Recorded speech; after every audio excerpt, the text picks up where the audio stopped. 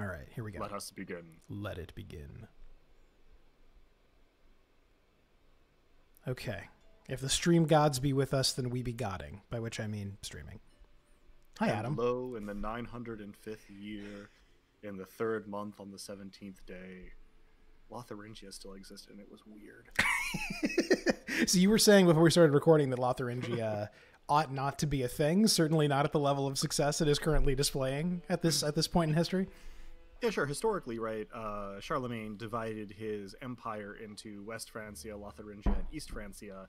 And Lotharingia was sandwiched north-south in between these two much more territorially, like geographically tenable polities, and just got gobbled up like first generation and ceased to exist other than as a title.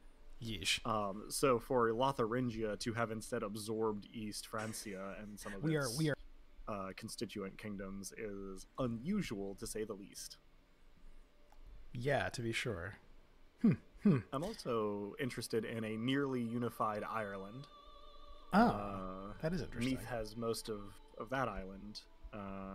Only 2 foreign holders, Denmark and Wessex, north and south. Ossory is local, but just separate from Meath.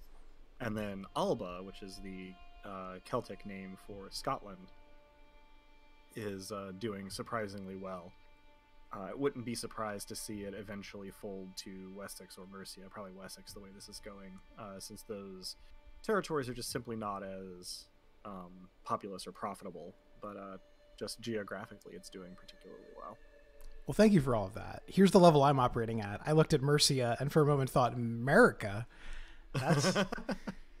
Well, okay, so that's not a wild misreading, especially since unfamiliar words in this game have tended to involve reading letters in the wrong order for you. It's true. It's not out of the blue. No. I'm just, I was contrasting your knowledge of the abnormality of the map with mine. There's a gap there. So we seem to be live everywhere but YouTube, which is curious because YouTube has been the one we've not had a problem with before. So I'm going to fiddle with that. Strange.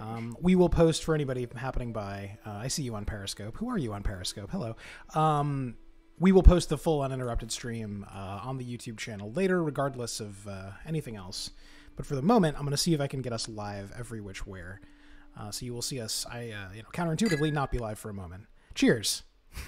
Prost. I did the thing where I chilled a glass so I wouldn't have ice in it, and then I clanked it into my other glass. It adds flavor. Well, you're very kind to say so. All right, we're opening up our dashboard here. Every day, hundreds, thousands, a functional infinity of people just stream, and it ain't no thing.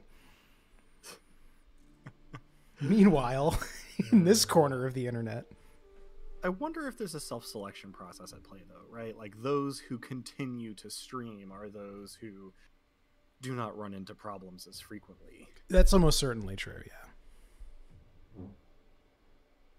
Which then makes you sort of heroically persistent. It is I, the Sisyphus of streaming. Exactly. But we didn't like that joke. Well, he's got a lot of growing up to do. He can't appreciate the classics. Oh, man. Man, watching the Periscope numbers is kind of wild because it is just like, ships passing in the night. Right. So quick. Vroom, vroom, vroom. Oh, man. Drive-bys.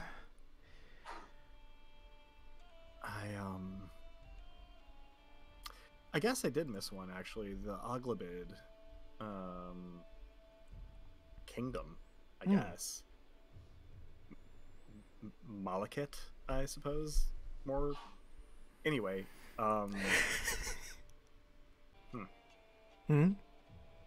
Nani? Oh, I was trying to save it until we were on the air. Oh, okay. And I just vocalized while thinking. Hmm. My brain only has one thread. Because you are nothing if not a Dark Souls character. I say that as a Dark Souls character myself. Some of my best friends are Dark Souls characters. No ill intent. I am definitely a Sigmire, and if anybody tries to call me a Sig word, I will slowly devise a very potent plan to put them in their place. Truly the lesser son of greater sires. Okay, so, all right, so now we're definitely live on YouTube. Is Twitch going to work too? Do we have the full house? Big money, no whammies. I feel like that invites whammies, though. Yeah, I shouldn't really say that. I shouldn't put whammies out there as a possibility. Yeah, it's like naming the bear, you know? Sure, yeah, definitely. Well, it's sending data. It's not saying no. It's just not precisely saying yes either. Are we being ghosted? Is that what's happening? Oh no, ghosted by Twitch. Sounds like a Chuck Tingle thing. I mean, kind of, but also like it would definitely be much more active and descriptive in that case. Sure, you're right. Yeah, ghosting doesn't happen in those books. things occur. Well, and especially not in those titles. Sure. You know. Yeah, sure. No one shows up for a ghosting, so Chuck wouldn't bury the lead. Okay, I think we're online everywhere that one can be online. Okay. And some places one can't. How does that work? Ask me another time.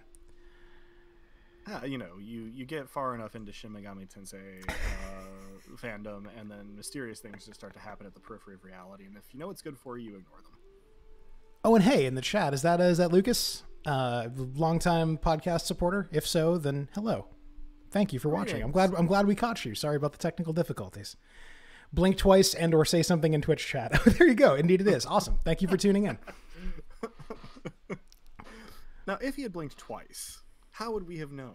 That's a really good point. I've been trying to tell you I'm not good at streaming, but you seem to not be hearing me on that point. See, I was actually taking that to mean that this was all a front and that you were actually very technically savvy enough so that you had personal surveillance of, watchers and acquaintances. Oh, 9:18 in the morning in Australia. So this is like a not especially terrible time for streaming, assuming it doesn't conflict with anything work related. That's good to know. Well, I imagine Australia probably doesn't have President's Day, but since they don't have presidents, that would make sense. Yeah. Yeah. It would be weirder if they did have President's Day, I suppose. Yeah. So the thing I was camping out on is that in my overview of things that were maybe a little unusual, the Umayyad Caliphate and its successors, having broken up a little bit further, including a Orthodox Christian kingdom in Tunisia and environs extending into Sicily. The Aghlabids are surprisingly robust for their relatively what's the word I'm looking for here? Insecure location. All of their neighbors in North Africa have basically permanent Casus Belli on them, but they seem to be doing pretty well. Wow. Go get some. By the way, Lucas, sorry you have to work. Hope we can take the edge off a little.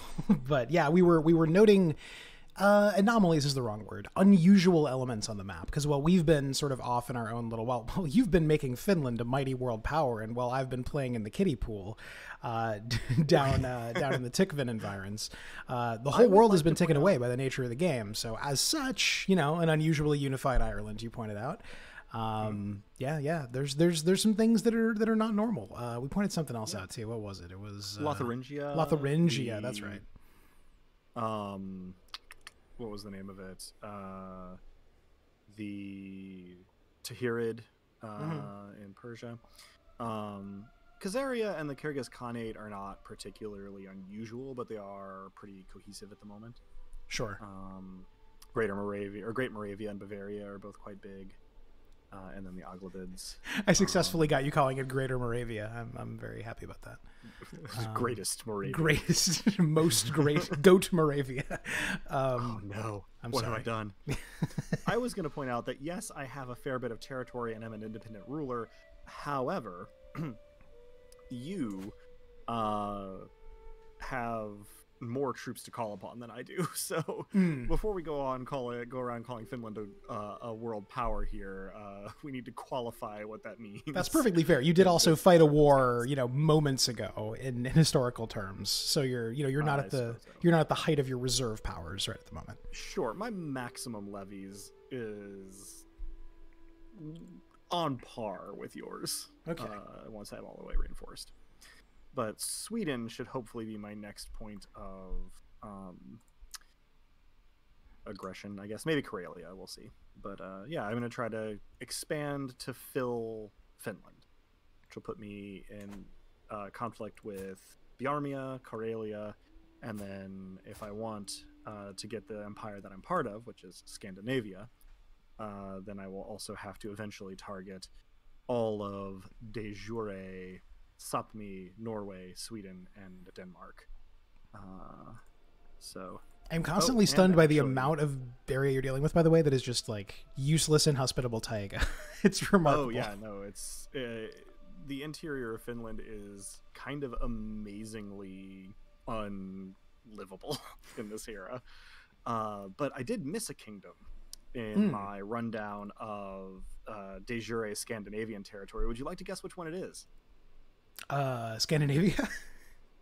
Well, so Scandinavia is the empire. Okay. And it's made up of kingdoms. 1, 2, 3, 4, 5, 6 kingdoms. This is not one of those deals where there are self-same names at lower levels. Okay. I revised my guess. Not. Let's see. So I had named Finland, Sapmi, Norway, Sweden, and Denmark. There's one other kingdom that I did not yet name. Oh, would that be the Kingdom of Estonia? That would be the Kingdom of Estonia. As in the kingdom I'm a part of. Okay. Yes, although not de jure a part of. Right. They are starting to incorporate parts of your territory de jure and parts of Lithuania de jure, but it's like another 94 years before that actually happens. So. Sure. So here's me for those who just tuning in or who could use a refresher. Helgi the Seer. I'm a witch, but I'm not. But I'm not a jarl. And let's see. The King of Estonia, King Nalka, is looking a little long in the tooth. Looking a little like he's been beaten back in some recent conflicts. But this is exactly where our two paths may meet, I think, is over the territory that I'm a part of and that you would like to Borg. Eventually. Yeah. He has quite a lot more troops than I do, but once he dies, he does have at least 2 adult sons, 3, who will split his territory. One will get the Kingdom of Novgorod, of which you will remain a part. Mm-hmm. One will get the Kingdom of Estonia, which will be much smaller. And then presumably one will become a jarl of some of the territory in those kingdoms, and I can maybe attack his successor more successfully. And then once the Kingdom of Novgorod splits off, you will probably be a relatively predominant power in it. You hold a lot of the Novgorodian territory. As the bard wrote, mwahaha.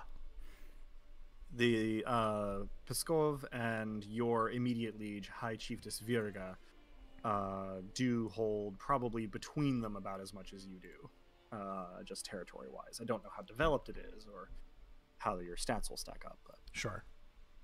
Well, with all that being said, shall we progress the clock?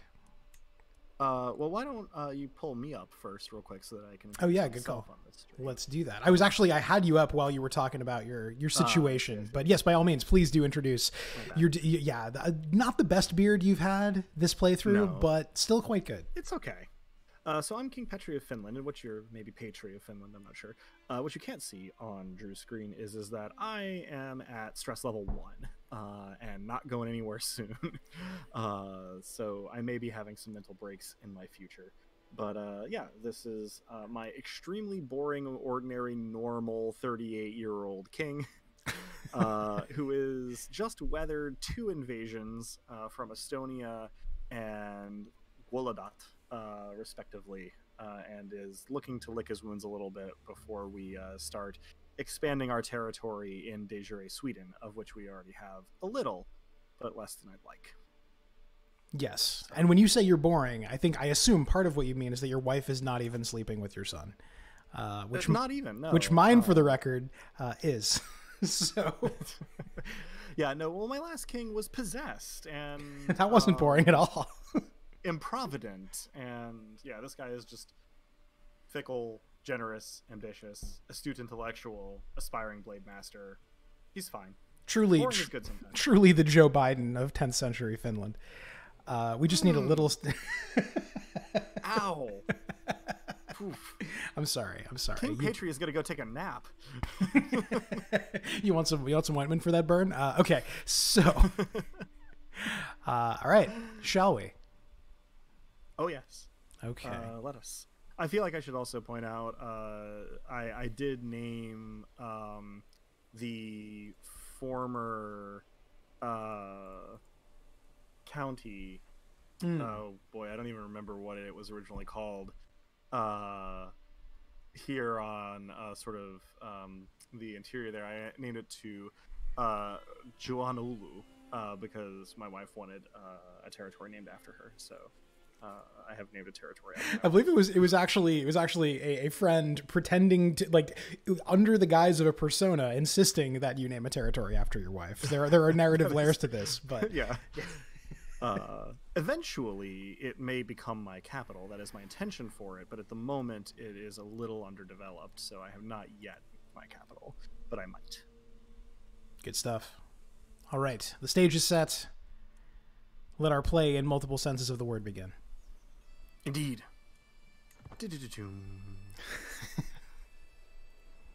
Who wants to be an emperor? Ooh, me. I have good news and I have bad news. Can I phone a Finnish king? Always. I don't know if you saw Joanne in the chat saying yes. Okay, on to your secret being exposed. I do not have the chat up. I am afraid to have your Discord stream in real time and the that's YouTube fair. stream taxing my internet simultaneously. I'll keep you appraised and apprised because we actually have chats coming in from Twitch and YouTube and every which way. So please tell me about secrets being exposed. Yes. Hello, everyone. I cannot see your chats, so I am not ignoring you. Drew will apparently do his best to keep me apprised. So I gotcha. If you have any complaints, direct them to him. A shameful truth has reached the light of day. My vassal, Chieftain Urho, has an affair with his lover, Lamiki. Which is a great name. I do not see what the fuss is about. It is not as if lust is an unnatural affliction. Have we nothing more important to attend to? This makes me want to go look at my religion. Yeah, how bad is that from an in-game morality perspective? Male adultery is accepted. Female adultery is accepted as well. Sorry, I was misreading it. They're just two separate things, right? Yes, yeah. Well, and deviancy is shunned, so I just transposed the nearby category when I was looking at it. So crime doctrines, same-sex relations are shunned but not criminal. Male adultery, female adultery, and witchcraft are accepted. Deviancy is shunned. So very little is like against the law. Sure. Killing your close relatives is a crime. And that's about it. Divorce is always allowed. You can marry your cousins. Pretty permissive up here, I guess. There are very few of those that have no chance of coming up. Okay, so what are you gonna do? What are you gonna do about this this little affair in your court? Sorry, no, that last line about I don't see what the big deal is. Oh, that was what you picked. Gotcha. Yeah, that was the accept and move on with my life. Understood. There was no be a boring Puritan about it button. Understood. Yeah. Understood. Okay, cool. Now there were hurt feelings, but they didn't affect me. It was just the spouses of the people involved. Yeah, I love that was the canonical choice. Was can we please just get to Infrastructure Week? Like, who cares about this? Right. Yeah. This is Finland. It's always Infrastructure Week. All right. Welcome back, Lucas. And yeah, good to go whenever you are.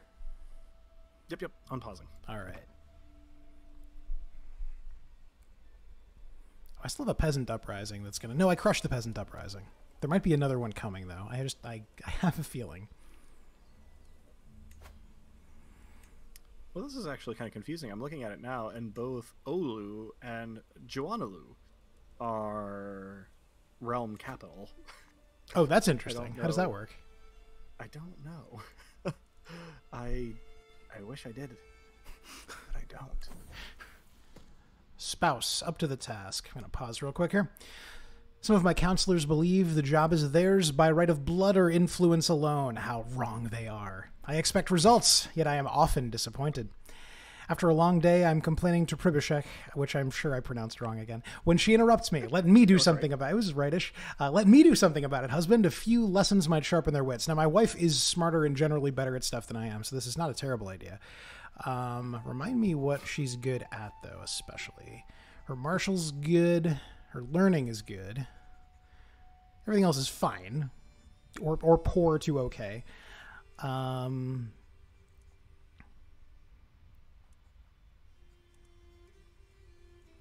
of these really play to her strength, actually. She's volunteering for stuff that is not especially her wheelhouse.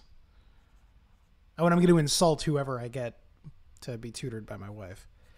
Will. I see. So okay. You already hate my guts moderately. You love me. My spy master, I kind of want my spy master to not like me any less, especially with the remaining secret. For those who were not here last time, my spy master informed me that my wife and son were sleeping with each other twice from both directions, from the your son is cheating and your wife is, both of those, but still does not know just how many witches are in this family, which is a lot of witches. So, which is a lot of witches is gotta be an album title. I love that. Or I can make this like a reconciliation moment between the two of us. Since none of these play to her strengths, let's just go ahead and do that. God knows if we're both stuck in this marriage, we may as well try to like each other a bit. Okay.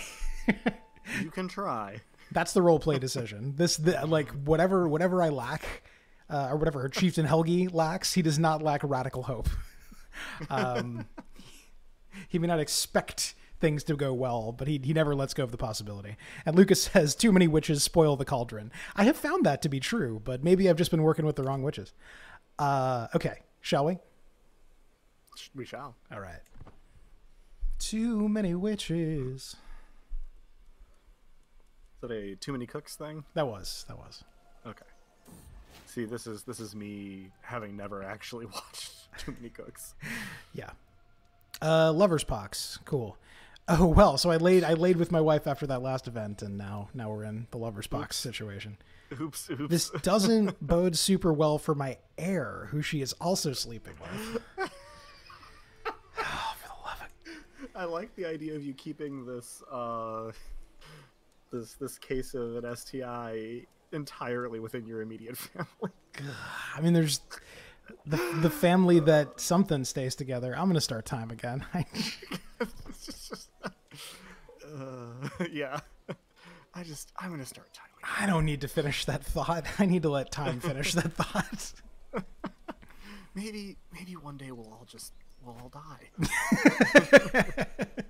Uh-oh. Ooh, what happened? Ill, my mortal body. Oh no. Which makes it sound like I don't think everybody's got one of those. King or peasant, high or low, it does not matter. In the end, we are all mortals. I was reminded of this as I woke coughing in the early morning hours, a dull ache pounding through my head and throat. You seem to be under the weather, my lord. I know a fair number of suitable remedies, says my court physician, who does not know anything about medicine. So they know a fair number of remedies, but they include... I mean, I was cured once by a jolly song. Like an especially good tenor sang me back to health. So I don't know. Who knows? Yeah. No, I think the implication in a lot of the stuff in Crusader Kings 2 and 3 that makes you better is that it is kind of coincidental. Sure.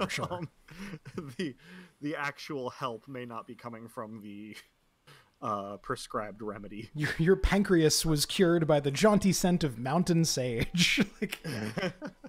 So I'm gonna have him do no more than what is necessary, since it does not seem to be a particularly severe illness, and I'm not on my deathbed. I'm not 70. So okay. Let's see how this goes. Okay. A little brighter. The steam rose from the cup as Arvo stirred the green powder in it. He explained the healing properties of the herb at length before motioning for me to drink it. The root is in there too, he boastfully revealed. The bitter herb turned out to be just what I needed. For now, the worst of my symptoms are alleviated, and the world seems a little brighter. I was not that far off with the stupid Mountain Sage comment. Or placebo, says Lucas. Yeah, that is kind of where we're at, yeah. Yeah, I got a huge boost in health from disease resistance. Because you felt like you made the right decision, and sometimes that's all that matters. Well, and again, I didn't get my face cut off, so... Yeah, no, that's solid. It's for the best when one keeps one's face. I will always be bringing that one up. That was an extremely memorable ruler. I wish I remembered my Old English a little bit better because I could extemporize a that was a faceless king. But was that also a good king? Because they're not mutually exclusive, I guess. Reasonably good, but that was perhaps not the most salient point. Sure, the facelessness didn't help. The faceless old Scotsman who secretly lives in your castle. Well, it's probably time for me to start thinking about another war. Oh, my liege just went to war. Huh. Against High Chieftain Codere II of Courland. Oh, okay. Yeah. You have a decent chance of having a new liege brother, I guess. Sister, maybe? No. I'm not being asked to do much about it at present. Yeah. So we'll probably just see how this plays out. Brother, for the record, I think. Yeah. King Nalka has 4,600 troops, and he's fighting somebody who has 545 troops. So I think probably Courland is going to become part of Estonia here. I have been overwhelmed by stress. Pause while I figure that out. Oh, my lover died. Of late, my courtiers seem to avoid me at all costs. I hear whispers that they think I will stop at nothing to achieve my ambitions, that nothing is sacred to me, but that just means that I rule with a firm hand. Doesn't mean that I'm a monster. Does it? Maybe a new cloak would make me feel better. I gain the trait profligate, which reduces my monthly income by 10%. Oh God, you're having like a really afford. You're having a later than midlife crisis, and you bought a freaking cloak. Yeah, well, and so profligate would not be the worst of it. The problem that I really have is that it only reduces my stress by 35, and my stress is over 200 now. But it also costs me 100 treasure and 150 prestige to do. Gold and silver will buy me love, also 35 stress. I only lose the 100 gold. I gain the trait Improvident, which gives me a minus 15% hit to my monthly income. And the chiefdom of Olulu gains influx of eager beggars. Beggars line the streets of many settlements here, eager for coin, which hurts popular opinion and holding taxes. Yeah, that's not great. Or I can just eat it and get another 44 stress, which would bring my stress, let's see, to 265? Ooh. So is there a point at which your stress simply kills you? Well, at the moment, it's inflicting a severe penalty on me. Okay. Health-wise. So the short answer is kinda. Okay. Boy, I guess I'll be profligate. Guess I'll profligate. Prestige. Yeah. So now I'm back down at stress level 1 with only 186 stress, and I can no longer afford the feast that I was going to throw in order to help my stress level. But, plus side, that's a very nice cloak. Why, thank you. I wasn't even looking at my portrait. I wonder if it actually has a new cloak in it. I was just thinking that. Well, I'm still sick, actually, so I'm not back in my normal outfit, okay. But I am wearing quite a nice cape. Whether that is related or not, I couldn't say. That is a really nice cape. Were you wearing that earlier? The stream will tell, but I don't think you were. Maybe it's just more prominent because you're wearing like a bed shirt or a house shirt. Right. Yeah. That's my thinking is that it may just be more prominent. Okay. I do like the implication that you wore your fancy cape to your sickbed. Right, yeah. What? Why would I take it off? It's part of the treatment, my liege. Yeah, it's, just because I'm in bed doesn't mean I can't look fly. One cannot recover if one is not butt free. I am going to visit, now that I'm profligate, I can visit the market. Something new, something shiny, something rare. Nothing centers me like a new purchase, and the local market holds many treasures. I will lose 50 gold, but I will lose some stress as well. And since I can no longer afford the feast I was going to throw... Yeah, no, I mean, retail therapy it is. Retail therapy it is. Stress coping, the price we pay. I walk through the market in Oulu, giddy with excitement. Fabrics, jewels, thread, and trinkets. I want it all. I end up at a stall attended by an old man who is very understanding of my predicament and promises to help me choose. And my choice here is lose 50 gold, lose 24 stress, and it says 2 of that. No, wait, 3. Yeesh. Well, the good news is that my levies are relatively close to being reinforced, so Karelia may or may not remain independent for long. Plus, you're helping the economy. Yeah. I'm boosting my capital's economy.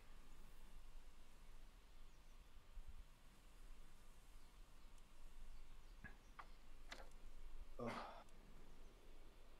The thing is, I don't think my heir is actually going to be a ton better than my current king.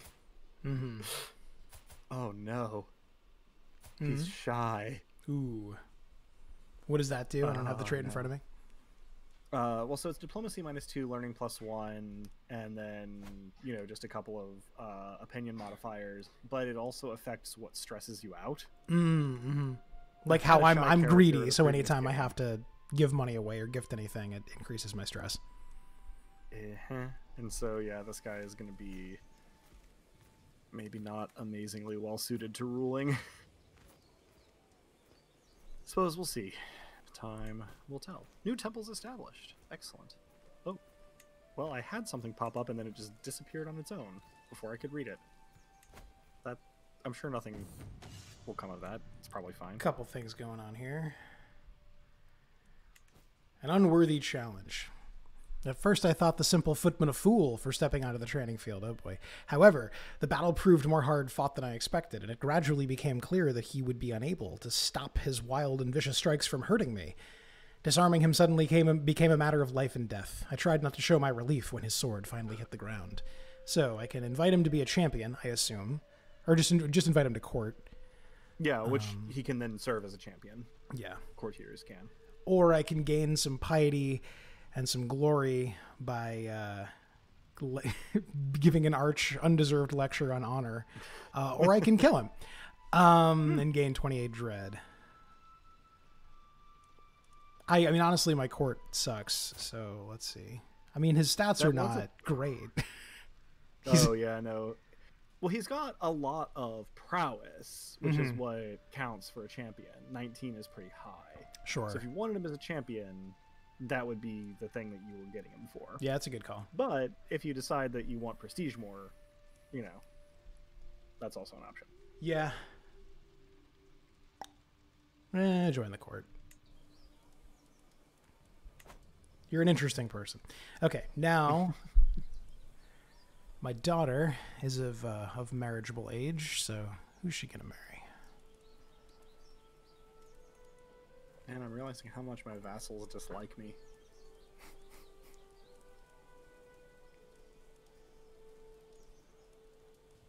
And there's kind of a lot. Speaking of kind of a lot, there's some lovers' pox around and about my court.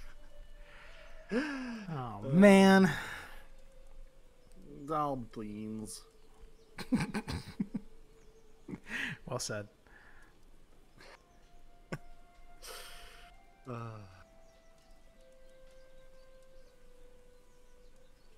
right. Well, I am taking the opportunity to figure out if I want to try to declare a war. You probably do, just knowing how this game works. Well, it's more like, is it the right time? I'm pretty close to reinforced. And I can probably bully either Östergötland or Karelia. Probably Karelia. I want to focus mainly on my de jure borders, I suppose. Bjarmia is a quandary because attacking it now before it gets any bigger is tempting. But it also is going to be a tougher nut to crack. Sure.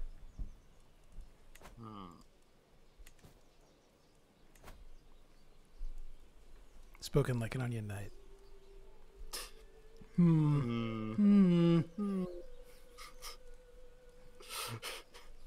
The sad thing is that I know because of the way the internet works and lag, that won't come through in sync. No, it won't. And that's sad. That is sad. Because it was pretty well synchronized. You've disappointed us again, streaming technology. Yeah, I imagine that my locale will not be getting fiber optic internet at an affordable level at any time soon. Remarkably, I have much better fiber optic internet where we currently are in the woods of Rhode Island than we ever did in Manhattan. Like an order of magnitude better. That actually makes a lot of sense, though. Yeah. Like, I don't know if it's in a way that I could explain verbally, but that doesn't surprise me at all. Yeah. No, it's that combination of like somewhat low population density and income level and this and that. Mm-hmm. Okay. I think I am going to declare war on Bjarmia and just hope that nothing goes wrong. Yeah, we live once. Oh, actually, you know what? I am actually going to hold off. I'm going to see if I can't get... I didn't realize how close I was to the necessary level of prestige to subjugate another ruler. So if I could subjugate Bjarmia, that would be... That's much better than just sniping one title or one little bit of territory, right? Yeah. Well, it would let me, like, take a little extra territory that I could then use to maybe, like, you know, oh, you don't like me very much? Cool. Well, be independent over here that without, you know, sacrificing territory I needed to keep. So, just gotta be crafty.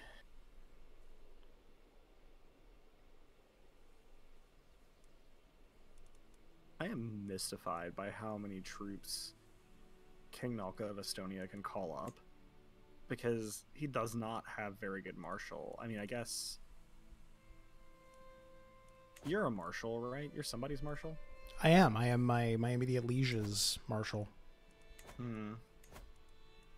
I guess maybe she's providing him with a lot of those levies, especially if she's his marshal. I don't know. I don't think I can see any of that stuff, but like... Yeah, levy size. I mean, her levy size is 10% larger because of me, so that presumably could scale up.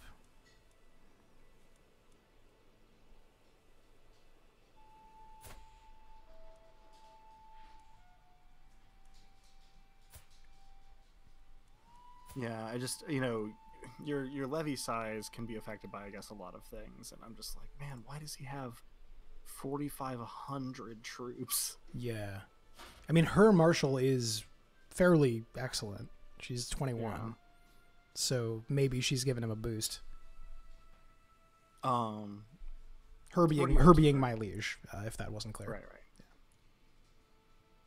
Yeah. What are you working on?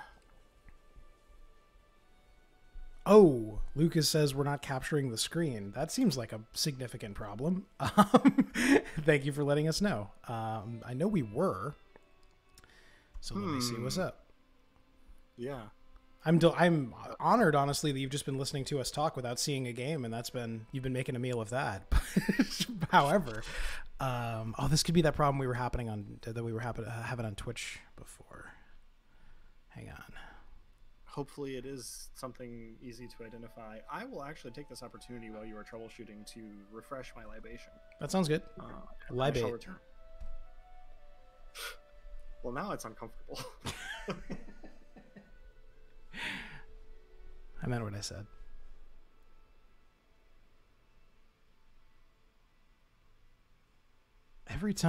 Every time I think I got this thing going. So Lucas, you can hear us, but you can't see. Thank you for your politeness. You haven't tried it because of work. And again, you're listening to us talk, so it's not a total loss. But you can hear us, but you can't see us. That is super strange.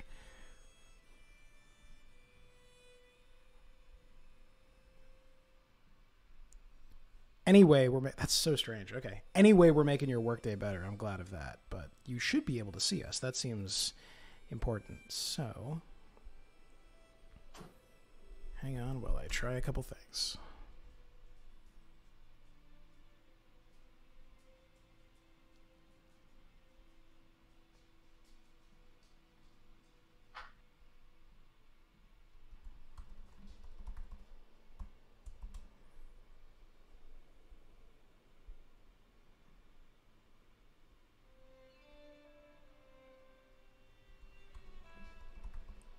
Well, Lucas, if you have access to YouTube, then that is definitely working.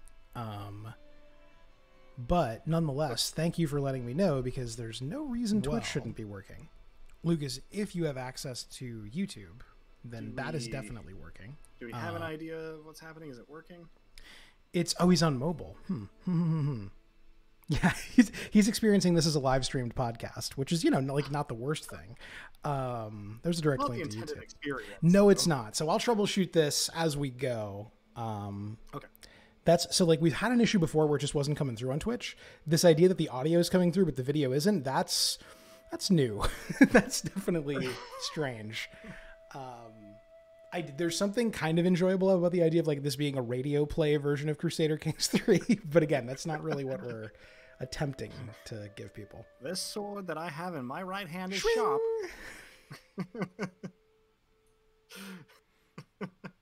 I could have been Fred Newman. I could have been just like a Foley man doing cool sound effects off in the corner.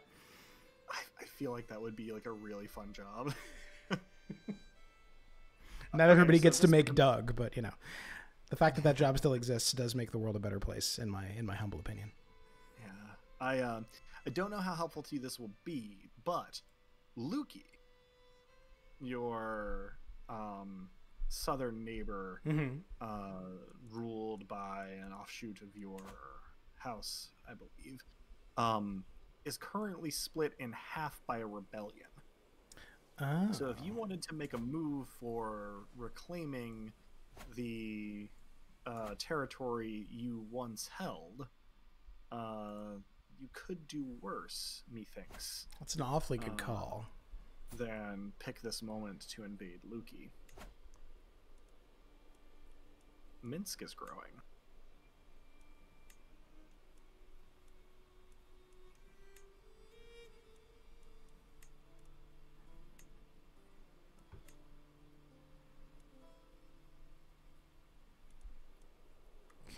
Let's see. I could subjugate, I just don't have the... If I'd killed that guy, I'd have enough prestige. Do you have other Casus Belli that will work? What are your claims? Or it's not your claims, it's... Well, we could do my claims or Rurikid's claims. Yeah, I would do your claims so that you actually gain the title. But, that makes sense. Is Rurik your heir? Because then it might make some sense. No, just my champion. Okay. Well, in that case, yeah. If it was your heir, then... But, Sure. And that would get you, what, the county of... Oh, no, you're looking at the territory of... I am. Oh, that's true. That's right. Sorry, yeah, I was unclear. I was talking about the Jarldom of Lukey. Aha. The territory of Lukey is part of Minsk, which is a bigger thing. Understood. Granted, yes. Minsk, Lukey. You probably want to take at some point, but right. A different thing. A tougher nut to crack, certainly, with 2,000 troops as opposed to 75. This is the area ruled by my nephew. That is right. Mm-hmm. You do seem to have some claims on it, though. So. I do. Oh, yeah, you could just claim the Jarldom in one fell swoop. Well, yeah, let's do that. And that would put you on par with your immediate liege, Chiefess Virga, so you may actually get out from under her thumb, although you'd probably still be part of the Kingdom of Estonia. You would be a direct liege, direct vassal to King Nalka and a peer to Chiefess Virga. Oh. if you manage to take that title. I This is a think. good plan. All right, let's try it. Do not send angry letters to Finland if it doesn't work that way.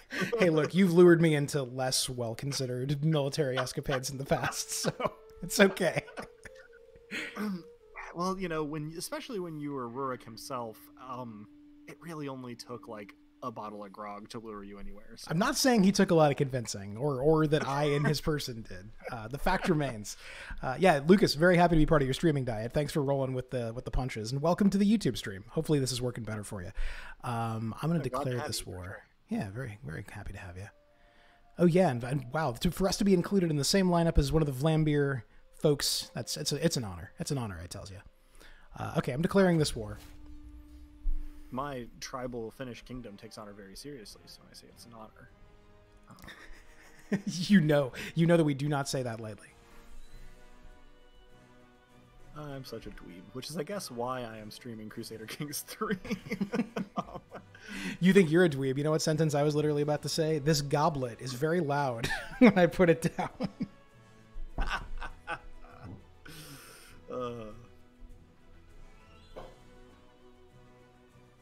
The funny thing is that my 7th graders break along a very predictable divide. The weebs or proto-weebs in my 7th grade class all think I'm pretty cool for a teacher and like ask me for anime recommendations, which I then usually just say, I don't know, just look around. But then the sports ball players are all like, they take me at my word when I say I'm a dork. They don't require specificity, nor would they maybe understand the differentiation should it pop up. They're just like, yeah, nope, that checks out. Says he's a dork, he's a dork. Cool. He's a teacher, moving on. Yeah, what are you, like 65 and a teacher? Yeah, probably some kind of dork. If you're over 19, you're 65, I think, to certain students. Sure, yeah. To 12-year-olds for sure. All right, how ready are you to unpause? I think pretty ready. My armies are raising. The war is on. Let's do it. Slip the hounds of war. I shall let slip them. Whenever our dog Pixel wants to go out, we in a Pixel voice, which of course we have because we're dorks, says, she says, "Let's slip the me." Okay, so all right, so the marriage is going ahead. That's fine. I was like, I gladly accept your proposal, and then excellent was not what I expected, having just started a war. So, right. Enemy allies did join the war, so we'll see how that goes. Presumably, you got a readout on how many troops to expect there. Yes. While you were declaring the war, so.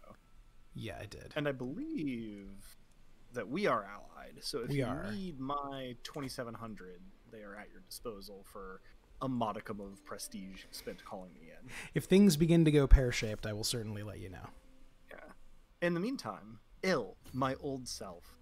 As I woke this morning and saw rays of sunshine falling through my window, it took me a moment to realize I had slept soundly for the first time in weeks. I did not wake up coughing once.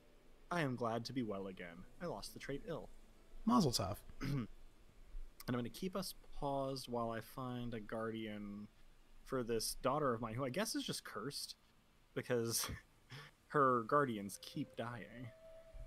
Okay, I definitely thought cursed was a trait that existed in this game when you first said that. I can't say for sure that it's not. But I feel like if it were, I would have seen the Monster Factory guys put it on there as they piled every possible trait. I don't know if you watched that video, but I have not. I'm behind on Monster Factory by a while. Yeah, they did Crusader Kings 3. They created a ruler and gave this poor kid who was just started at age 0 and just gave him 30 traits or something. So he was basically dying from day one. But right. I tend to let things like that build up a good long while and then catch up in a grading spree. That's fair. That's fair. So I have not kept current on Monster. I believe there will be a Crusader Kings 3 sequel where they make someone who will hopefully be longer lived than, I think it was 3 months. This. Oh boy. Pausing. Yeah, no, you can definitely make a very very frail little monster. Mm-hmm. Just need some events to give me a little bit of prestige, and then I'll be ready to take Biarmia in one fell swoop. Yeah, I'm hoping to make this quick. It's my Where's best shot here. RNG at?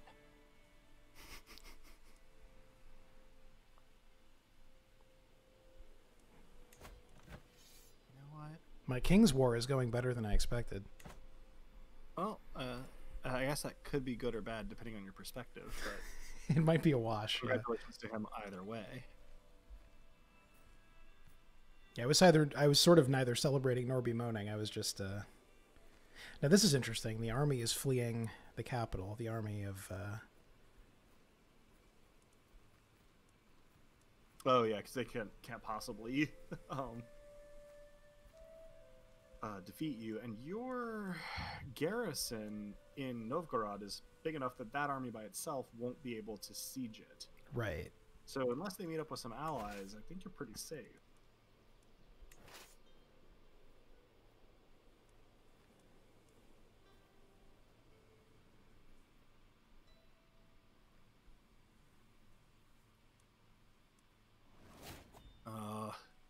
I glanced over to our west, and Denmark is making inroads into Sweden. Hmm. Can't have that. Actually, into Norway. Didn't realize Norway came quite so far down the coast there. Unlocking the organized march perk, which might be handy. Oh, I should have gotten the gallant trait. I thought I already had it. Oh well, next time. Silly of me. Yeah, these things happen. Why am I not besieging? Is there no city to besiege? How does this work? You may be in the wrong... Yeah, you're in the wrong part of the county. You better believe I The am. baronies are divided on the map in this game in a way that they're not in Crusader Kings 2. That is what was messing me up. And that will matter when we're not tribal anymore. Each barony will have its own little seat Sure. that you can siege. And in fact, if there's more than one castle in a county, you will have to siege both. Or all. But... Right. Okay, we're sieging. King Nalka already won. Yeah, that I mean, I'm, through no good grace of my own, I'm back on the right horse, I guess. So this appears to be a hostile army coming at me. And I'm a little worried that, I mean, currently I can meet them no problem, but by the time the siege is over, tougher to say. Well, let's see. Check and see how long your siege is going to last. 7 months, looks like. And then check how long their siege is going to last. Well, they're not besieging me. They're just... Well, they are, yeah. They are 8 months. Okay, so they might successfully siege Tikvin, but I think you will be able to... Because once you're back in your territory, you're reinforcing. Right, true. And you have a higher quality army than they do. They're also going to be losing people at the same rate you are, or the same percentage rate you are, if not the same number rate you are. So I think that you can backtrack after you've taken Torzhok here. Okay, good plan. Solid plan. Yeah. If you need to. Maybe by the time you've taken Torzhok, the war will be over since their other county is in rebellion. That's a good point. All right. Well, I'm good to continue reality whenever you are. Go. Turn the simulation back on. Guys. Simulation's off. Oh crap. Alright, I need 64 prestige in order to subjugate Biarmia. And I'm only gaining it at 3 per month. So hopefully I get an event sometime soon.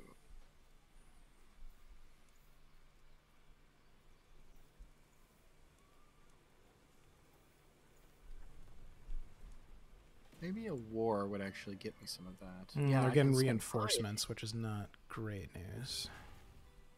1,300. That's odd. I guess those are their allies. Must be, yeah. Are these all your troops? No. I said raise all, but it didn't raise all, interestingly enough. Yeah. You've got 733 levies that are just not accounted for. Which is strange. And I wasn't watching when it happened, so I couldn't tell you why that was the case. Yeah, that's very weird. Hang on, let me pause and see if I can do something about that. Yeah, my noiety approves of me now. That's nice. One would want that. This would, for the listeners at home, be my religious leader in the Ukonusko faith. So it says I have 0 unraised soldiers, but it says total soldiers 1640, and then there's 1249 down there. Do I have like a cheeky army somewhere else? Oh yeah, I sure do. What? Well, I'm not sure. Well, they need to meet up before they can do much good. So indeed. See what route they take if you just give them a move order down to Torzhok. And it looks like they are not going to come in contact with anybody who will murder them. So okay. I also don't see any red attrition skulls along the way. It might cost you some embarkation money, but you seem to be okay on cash. Yeah, I'm decent. I'm decent. Okay, let's just do this. I don't know why that happened. I wish I'd noticed it sooner. But other things that happened is our speed went down 1. Oh, weird. Probably due to connection stuff, but 2 is pretty slow, so I'm putting it back up. Yeah, I think I am going to try to attack Karelia and gain some prestige. Pause. Till death do us part. Wife, as you drew your last breath, relief washed over me. Jesus. Perhaps I should be ashamed, but in truth there was no love lost between us. Finally, I am free to start my life anew. Jesus. What a warm guy. It was that dire. My OK button is not 1 day too soon, Good and I God. lose 12 stress. Woof. Wow. Okay. That, You think you know a person? Yeah. Well, and also I want to point out, my wife was the guardian of that daughter whose guardians keep dying. Oh. Huh. So I am really unsure what to make of that. There's some obvious headcanon possibilities there. For sure. Let's see.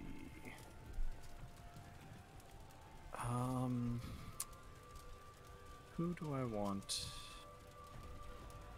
Honestly, yeah. Never mind. Oh, I forgot that you could lose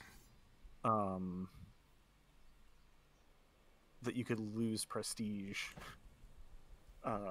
depending on the match you made and getting married. Oh, that's right, yeah. Which Which makes perfect sense. Matter. Yeah, which doesn't usually matter to other characters or even to feudal rulers. But for tribal rulers, it's a pretty big deal. One is one's reputation, it's true. So what if I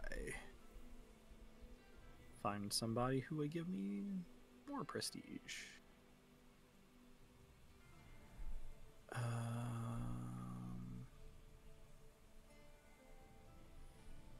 Okay, well, it's creepy and weird because she's 14, so we wouldn't actually be getting married, we'd be getting betrothed. But it is 400 prestige, so Oof. Bottom line... Every man has his price, and you may have just found yours. Well, I'm going to be evasive and say that I found King Patries and pretend like I had nothing to do with it. No, sure. I thought we were doing deep role play there. That's fair. This does not reflect on you. This is a video game. Doesn't reflect on me until I say it does, and then it only reflects on me after that until I say it doesn't. Right. Nice work if you can get it. Indeed. Okay, while we're paused, actually, no, I have to let time advance. I'm pausing. Okay. I'm probably going to repause right away because the siege is about to end. Oh, yeah. You're good. It's the name of the game. All right. All right, so I need to join my troops and...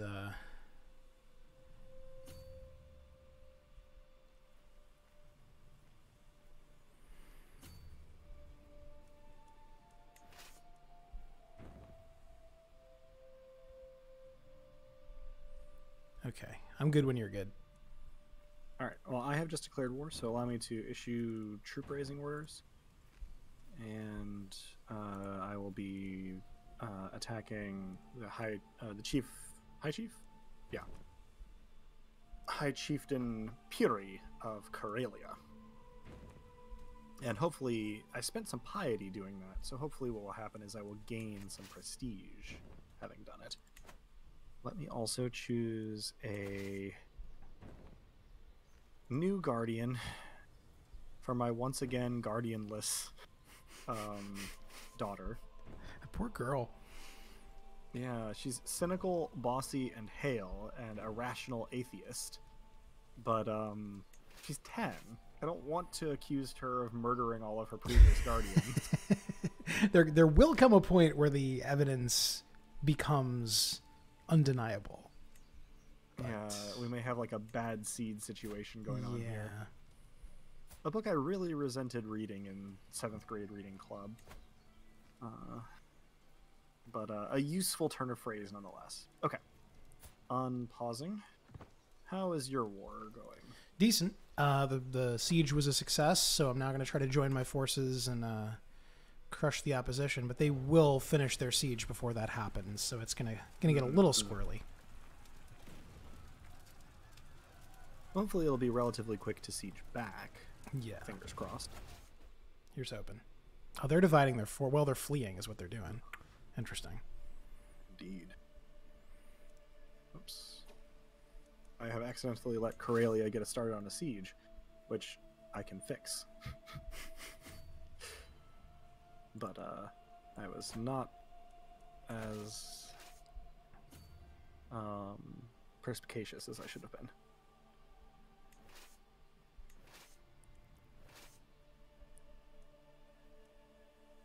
Alright, well my marshal has by far the best prowess score of probably anybody in all of Scandinavia. He's 32.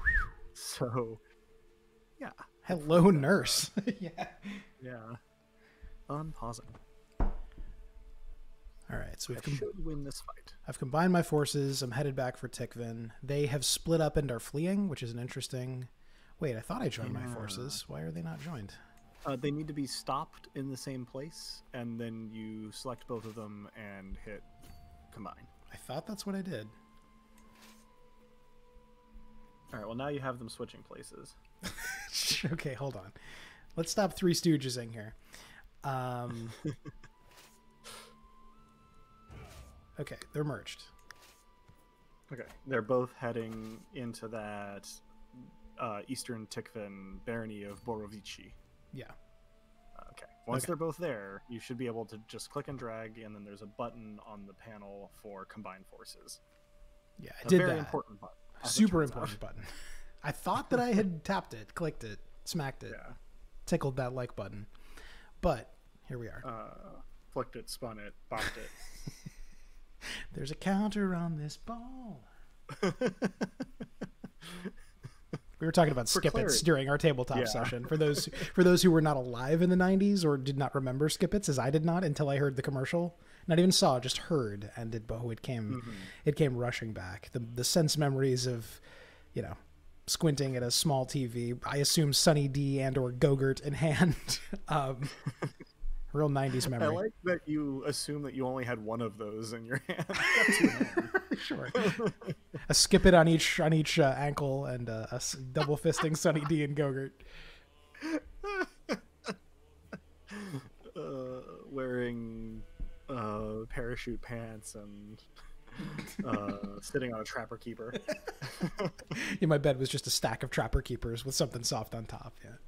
Your pillow filled with scrunchies. Hey, don't knock it till you tried it. Slap bracelets up and down each arm. To be asleep on a scrunched down mattress. You know what? I bet if we advertised on enough podcasts, we could move some units of scrunched down mattresses. Drew and Adam here for scrunched down mattresses. Are you reject modernity, embrace tradition? Did you buy one of those mattresses from another podcast, and then as soon as it was out of its guarantee, you decided you hated it? Well, we got the guarantee for you. Take that old mattress, set it on fire, send an angry letter to that other podcast, because we have got the mattress you need. See also scrunchy fabric sheets. We take it apart, vintage scrunchies, and sewed them together into a quilted fabric for your comfort. Ask us about our Jinko jeans blackout curtains as well. It's just one pair of Jinko jeans. Yeah. We just cut down one side and then we're done. This may need show notes just for anyone to whom these 90s and early 2000s references are illegible. But so here's the thing. I think it's better to just send them on the weirdest wiki wander that they've ever been on. Yeah. And don't supply them with anything and let them discover the joy for themselves. Sure. Yeah, I buy. Unpause now. As someone who teaches history, I'm going to take that as a best practice from you. Yes, let's unpause. I teach English. Sure. But everything is history if you're teaching it right. No, you're not wrong. A number of my students have commented that they're not sure why I don't teach history. When Lauren was teaching music at a Catholic school, she was the only one teaching them any history whatsoever. Yeah. Well, and my reply to my students in that case is always, yeah, well, they weren't hiring a history teacher. Right. So they're trying to. So we're sieging back each other's capitals right now. This is they didn't take your capital, did they? Well, no, that's true. Yeah. They took Tukvin. Presumably took Tikvin. You know what? Was that on purpose? He was on purpose. It was stupid, but it was on purpose. I wasn't sure because you do mix up vowels a lot in these words. Why do I do that? Well, because they're unfamiliar words and all of that. Exactly. But... yeah, it's super understandable. It also just happens to be funny. Right. I guess I could just march right down there and crush their army too. That might actually be a better move. I mean, if they're going to siege this back before you're able to siege yours back, then probably. Yeah, let's do that. They may not have enough people left to siege it back. That's right. Yes, we've got a plan. The question is, do I start on the theologian branch, which could get me to prophet and introduce the possibility of me reforming my religion if this guy lives long enough? Or do I go with whole of body, which introduces the possibility of me living long enough to do anything else? Wow, this is like a surprisingly clever dialectic as far as body and soul and permanence and impermanence. I actually did just realize, though, that this is a guy who has spent the last 5 years on the verge of a mental breakdown. So whole of body is going to be the way to go because it includes the skill or perk carefree, stress gain minus 20%. So yeah, I think that's going to be the thing. Yeah, let's do that. Lucas, by the way, says hearing that Lauren was a history teacher made him think of his 7-year music teacher being his 10-year history teacher. That's funny. She was never formally a history teacher. It's just, talking about jazz meant talking about the Depression and the Gilded Age, and it's like, you have to, in order for it to make any sense, you have to provide that context. But yeah, totally, like having a teacher cross over like that is amazing. That is amazing. I teach American literature, so I do a lot of specifically, I mostly teach American literature up to the Civil War. So I just spend a lot of time talking about how, we're back at slavery again. I know you think that I'm making it up, that everything connected to slavery, but boy, did it. boy, howdy. Does this, if you read the texts, is that a haunting? If you're reading, I mean, the majority of individually famous authors from that time period are American Romantic authors who were all staunchly abolitionist. Sure. So a lot of the poetry is about slavery. Like, it's right there, Yeah, no, totally. Unpausing. Okay. Yeah, it's my marshal, by the way, finally has a well-organized levy service in place. The shake-up internally was a good idea. Because, boy, this clown car I had previously was not doing a good job. Yeah, the consequences of appointing for status rather than skill are a lot more real in Crusader Kings 3 than they were in 2, I find.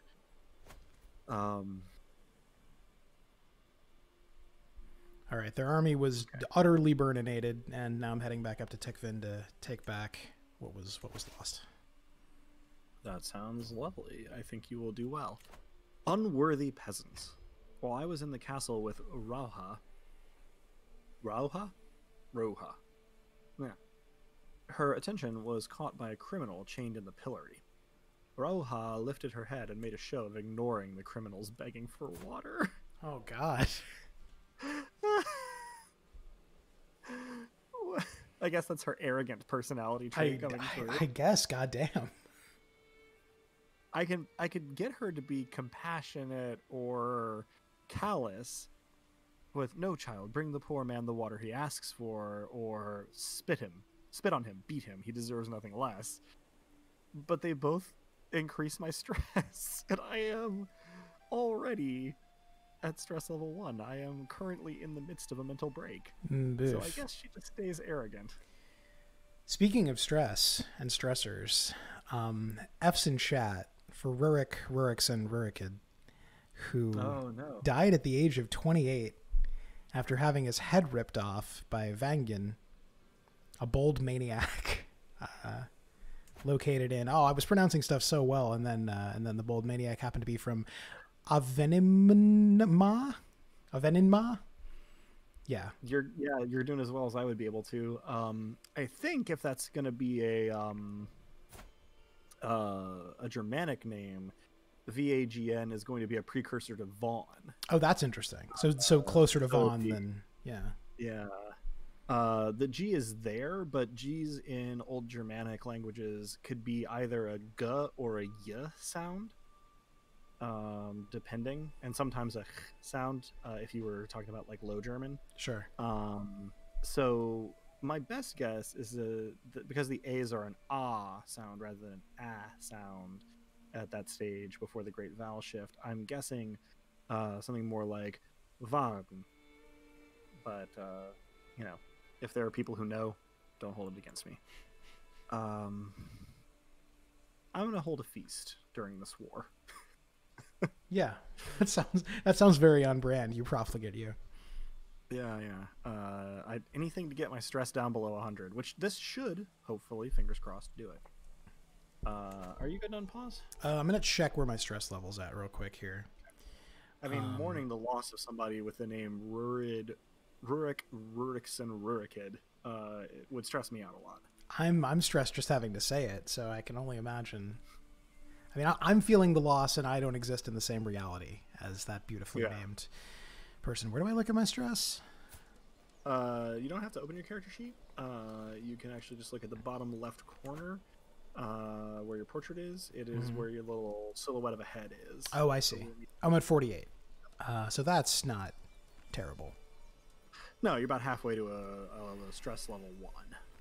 What a carefree guy. Okay, that's fine. I, on the other hand, am at 114, and that's the lowest I've been in probably 10 years. Yeah, that's not super great. Okay, I'm good to proceed when you are. Right. On pausing. So presumably, even if the reinforcements come back, they're now... What's that? Sorry? So I don't know what made this guy so stressed out. I guess just bad luck. Yeah. He's had some bad hands dealt. A cheery gathering. The guests are gathered in the great hall, lords and ladies from near and far reaches of the realm. The mood is bright, and spirits are high as the feast begins. Welcome, friends. And I'm back in my fancy shirt, too, since I'm no longer sick, so I look pretty fly. And let me designate a guardian for Urho.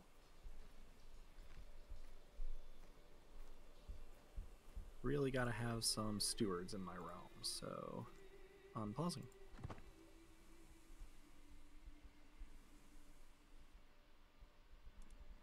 Oh no. Feast all over my new shirt. Oh no.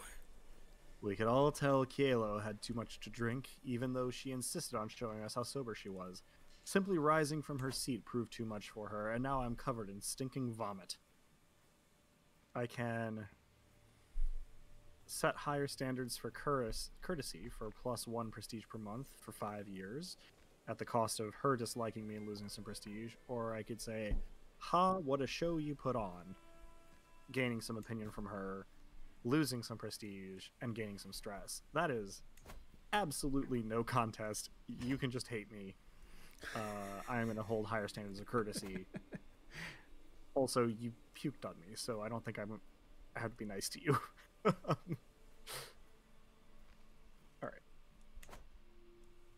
Unpausing? Yeah, let's do it. Oh. There's ransomed a war prisoner, so that's cool. Feast. Disaster strikes. My lord, the wine. We cracked open the next barrel. It has gone bad. It has all gone bad. The feast is still raging, but without drink, the mood is sure to dwindle at a cruel pace. And I do wish the viewer could see the shocked face that my king is currently making. It's not going to be on your character sheet, right? That's only in the event. No, unfortunately, It's no. a shame. It's a shame. Oof. I am going to go into debt to buy some more wine because the alternative is really terrible. Too terrible to contemplate. How bad are we talking statistically? Gain a little money, lose a fair bit of prestige, and then gain 44 stress because you are generous. You cannot afford. Yeah. This feast is not going especially well. I was kind of hoping for something a little chiller. Well, debt it is, and hope. Oh, I can't. It won't let me go into debt. Oh no. Oh, jeez. It's grayed out. Oh no. Can I gift you something? I can only gift you 37. Does that help? That would have done it, but I already clicked the thing. All right, it's all right. okay. Oh, that also would have upped my stress by 35 because I'm greedy. Which, right? Yeah. No, not worth it. Take it from me, somebody who is back at 158 stress. This feast was supposed to calm me down. Isn't that the way of it, though? That is. I'm pausing. That's how it goes. Sometimes it do be like that. It's my party. I just pictured your dude with that beard in a party hat, holding a noisemaker, blowing on it, despondently. With everyone headed for their respective homes, I'm proud to say the feast was a success. Nevertheless, I'm still grateful that the endeavor is over for now. Until next time, I gain 150 prestige. Everybody likes me. My feast ends. I don't lose any stress. What? Well, I mean, I guess it was kind of a stressful occasion. I am not at all happy with that outcome. Well, the prestige is nice. Unpausing.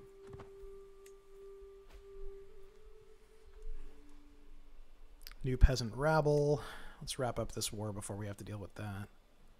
Yeah. Well, sieging back is at your territory should do a lot to That might be all I need because I'm already at plus 67 war score. All right, let's see. I won that siege and took a prisoner. That's actually my half brother, Gorm Rurikson Rurikid. Oh, that's him. Apparently, he's in Kaleva, or Karelia. Sorry, Kaleva is a name of a person. Yeah, let's see. You are losing 21.6% war score from having Tikvin occupied, but only 3.6% of that is actually factoring in because you're getting plus 18 from attacker controlling target. Attacker in this case being you. So I think just holding on to Torjak is going to be your ticket. Yeah. As that 18 will tick up over time. Yeah, that's not looking to be a problem currently. So let's see. Ransom them all. Literally, I am only keeping this war going until I hear back on these ransoms. I already have 100 war score. Nice. Unpausing.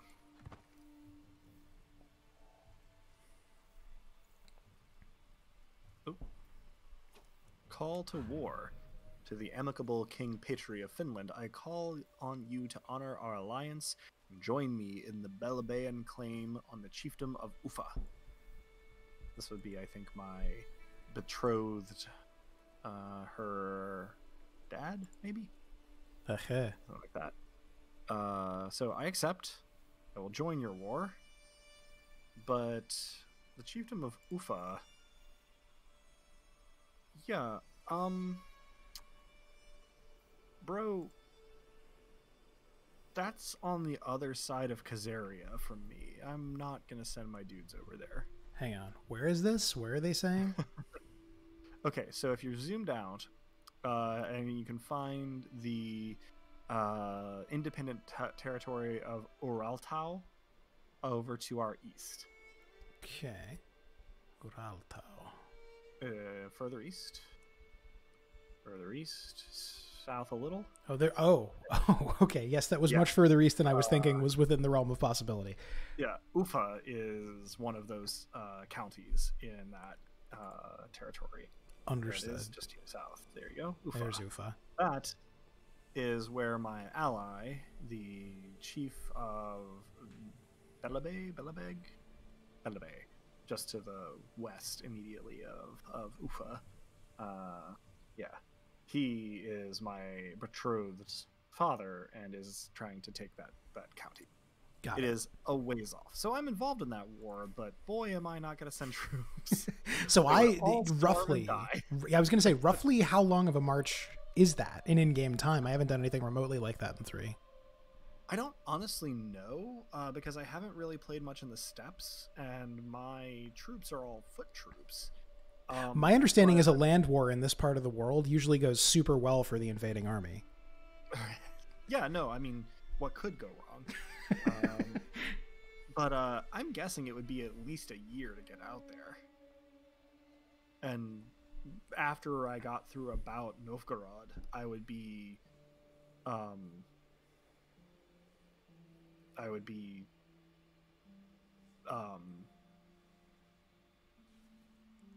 boy, brain just shut down on me all of a sudden. Suffering attrition. Sure. Yeah. Boy, significant attrition. Not hard. Also, the king of Estonia died. So there's now a kingdom of Novgorod, of which you are a part. I noticed that just this very moment. So that's a shakeup. A kingdom of Novgorod, of which you are about 2/3 in terms of acreage.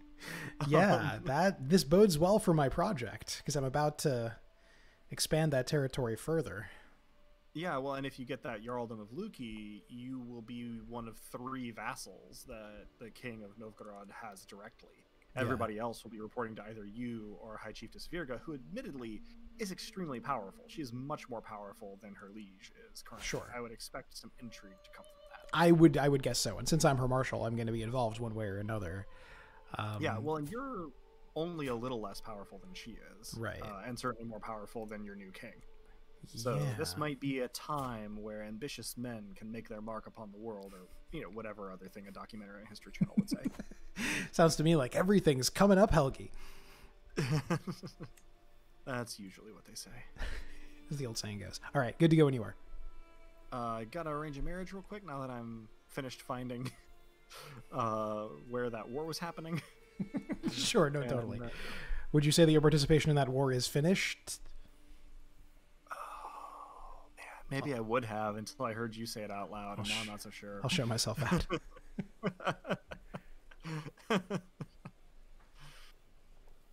No, that is exactly the sort of thing I would absolutely say. I'm just glad you got to it first, that I didn't have to. You saved me the indignity, and I shall owe you. All right. There may come a day when I ask you a pun-related favor. Oh, my favorites. Okay, unpausing and then ending this war once I hear back from this ransom request. Cool. Yeah, as long as nothing disastrous happens by the time this 8-month siege is over, my war should be pretty well wrapped up. And here we go. I can enforce my demands again on High Chieftain Piri of Karelia. He has been very ill-used by me, but you know what? He could have just agreed to become my vassal, so... it's really, if you think about it, it's his fault. I haven't thought about it, but I do think it is his fault.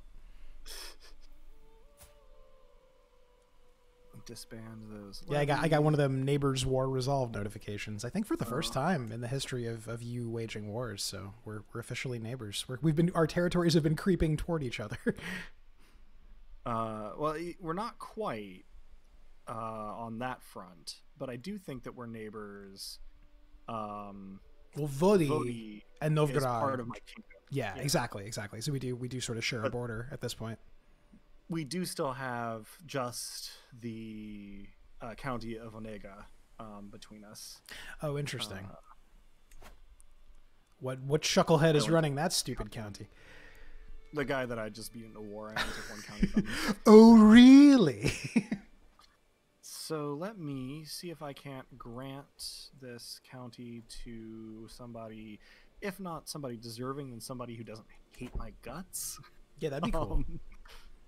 And go from there. All right, this guy seems pretty chill. If there's someone deserving who doesn't hate your guts, that's always the best, but, you know. Oh my god. I know what it was now that pushed my stress so high. What?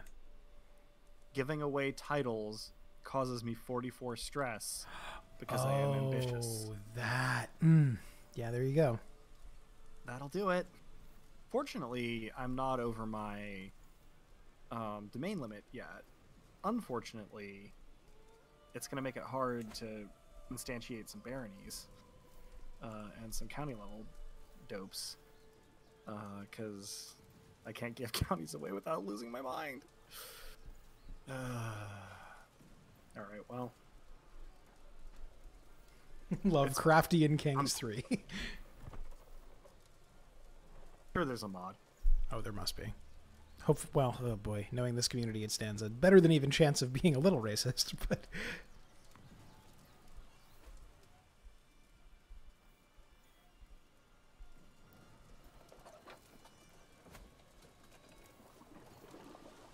I don't know if I'm sure you're familiar with that meme that's like someone looking at cyberpunk, you know, and it's like, you know, anti-corporatism, whatever, and it's all going over his head, and he's saying, ooh, future, right?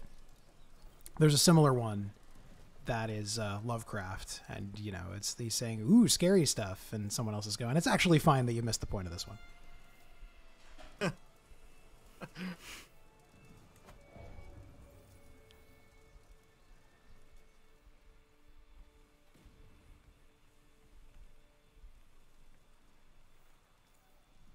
Actually fun.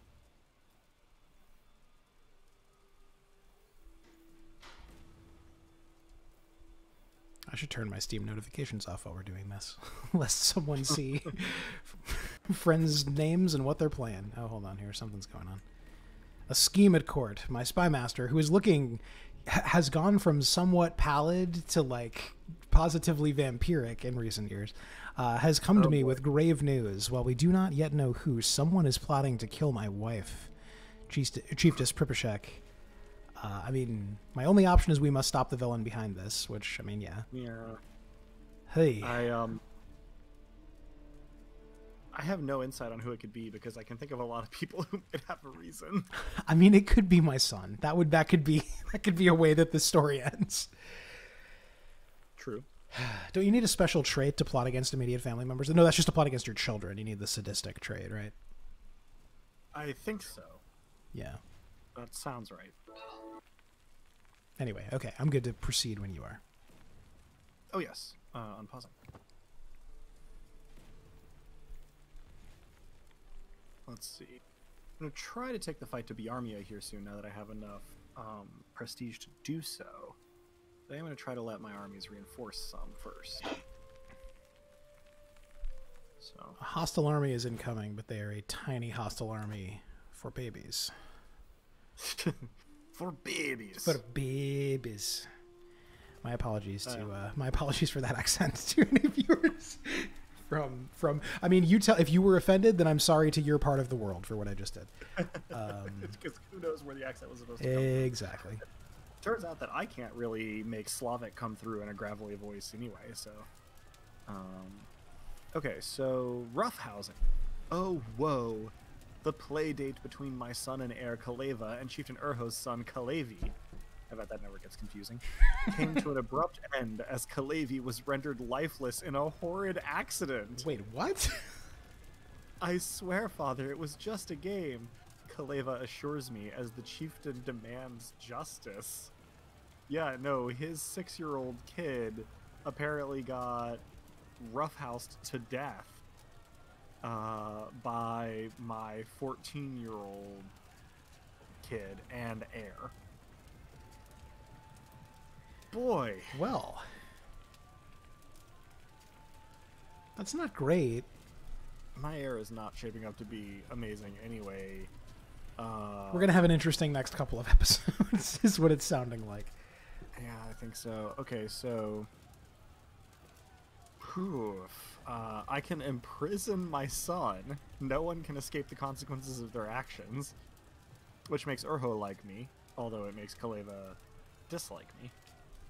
We can say, you will not touch my child, which forms a rivalry between me and Chieftain Urho. We can say, I promise that I will discipline him, which gives Kaleva a 68% chance of gaining compassionate and a 31% chance of gaining sadistic. Oh no, no. And loses me 150 prestige. Whoa.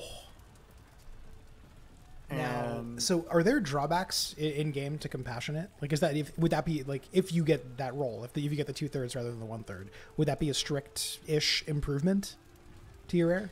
not really. Okay. It's pretty trade-offy. Diplomacy +2, intrigue -2, natural dread -15, dread decay +100%, attraction opinion +5, opinion of callous and sadistic characters -15, and then it also can make you stressed out by doing things like executing people. Sure. Sadistic is, I mean, kind of similar, a little bit just better, honestly. Intrigue +2, prowess +4, natural dread +35. The big kicker is general opinion -10. Just everybody likes you less. Woof. Yeah, but you can use hostile schemes against your own children if you're sadistic. So the big thing there is just that 150 prestige penalty is a big hit for me. And I can also go, you have to forgive him, please, I'll do anything, and Chieftain Urho gains a weak hook on me.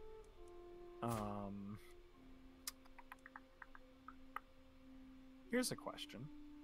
Are any of Kaleva's younger brothers shaping up better than he is? It's a good question. Because if so, throwing him in jail and letting him rot may not be a terrible idea.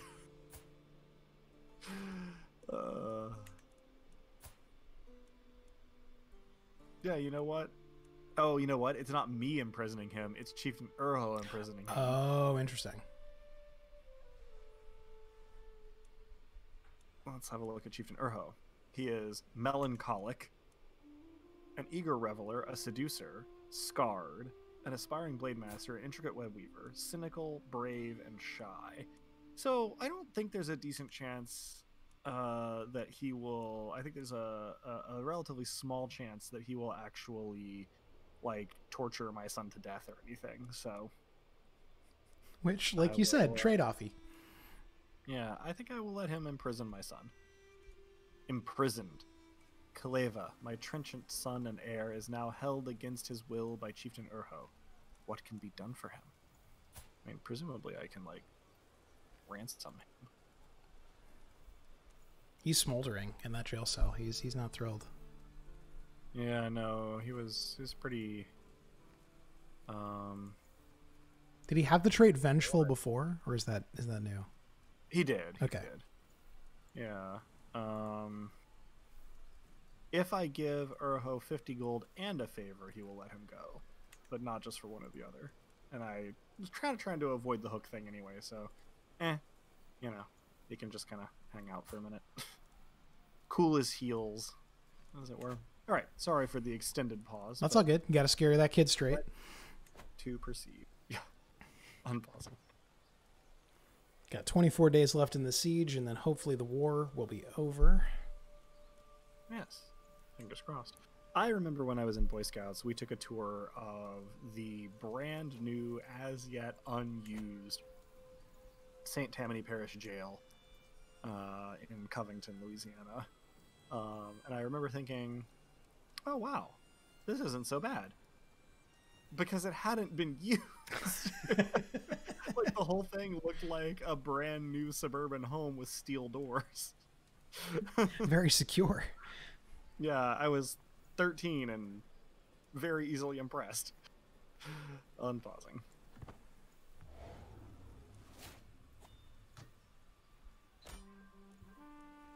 Now control tick venom at 99%.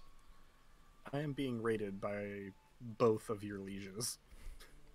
I'm going to pause real quick.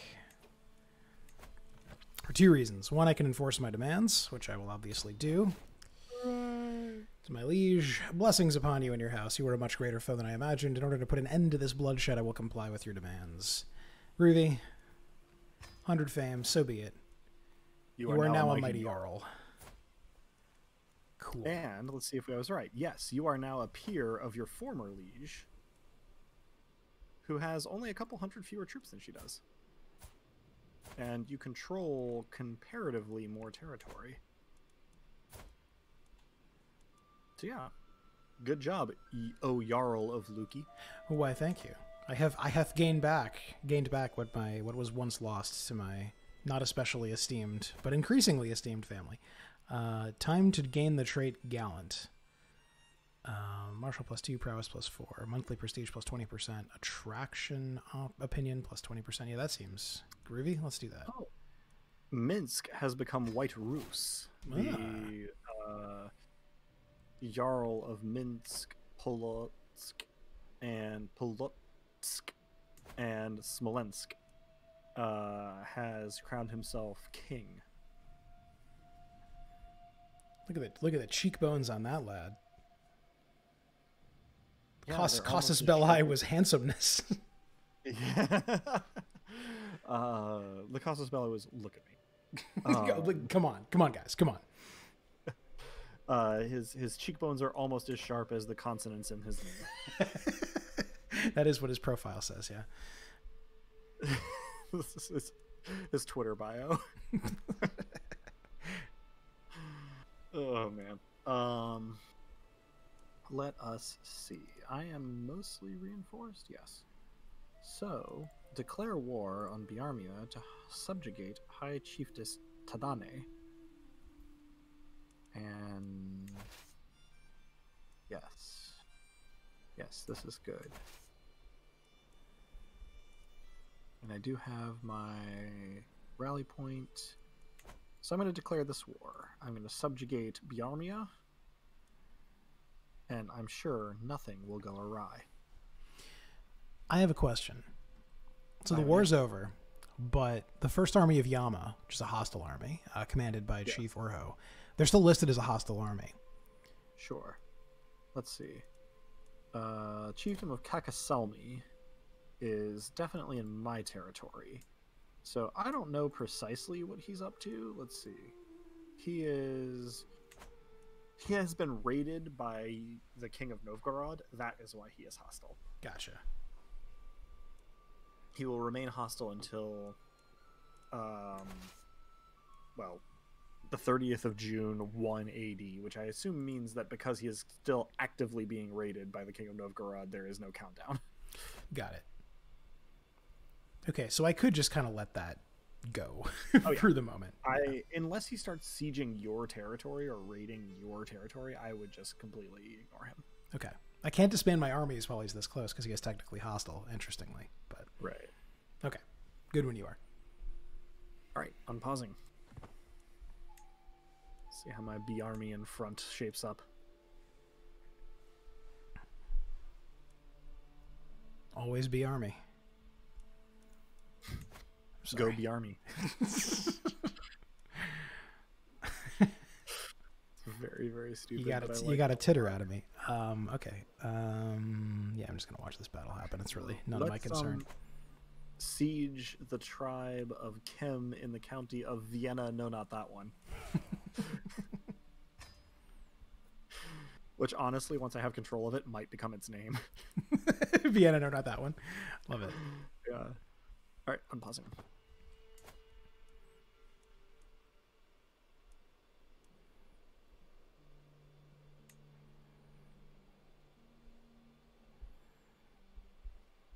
Oop. Oh, damn. My son Kaleva has died.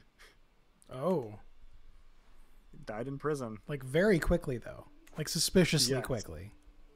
He was actually executed on Chief Urho's orders. Which I did not think he would do, because usually that actually really messes up your opinion stuff. Yeah. You read those tea leaves, and I think you made a sound deduction, and yet... I made the mistake, and here it was, of thinking that the AI would be logical as a player, whereas the AI tends to behave as a person who lives in this world. Sure. So, outliving a child. My son Kaleva has died. I had so many hopes for you, my sweet child. All the things you would learn, experience, and do. There were so many possibilities, a whole life to live. Maybe you would have had children of your own one day, but now none of those things will ever come to be. All thanks to Chieftain Urho. ... And my OK button here is rest in peace, little Kaleva, and gain 44 stress. Oh, so this was actually an assassination attempt. Yeah. Just an indirect one. Well then. Yeah, that didn't go great. No, that was a miscalculation on my part. I accept full responsibility. However, I can now lawfully imprison Chief Urho. I won't work. He will not agree to his own imprisonment. It does say he unlawfully executed family, so you know. But yeah, he is not going to say, yeah, okay, I'll go. Which is perhaps not surprising. Okay. I have a quick question. Yes. What can I do about the stuff that I'm currently going to lose on death via Confederate partition? Very little. Okay. Since I'm still a tribal leader. Yeah, it does take into account things like granting titles that you hold to your primary heir. Mm-hmm. That either won't be permitted or it will alter the lines of succession. Sure. Such that everything kind of still comes out relatively even. Jarldoms, you know, if you have them, tend to stay together.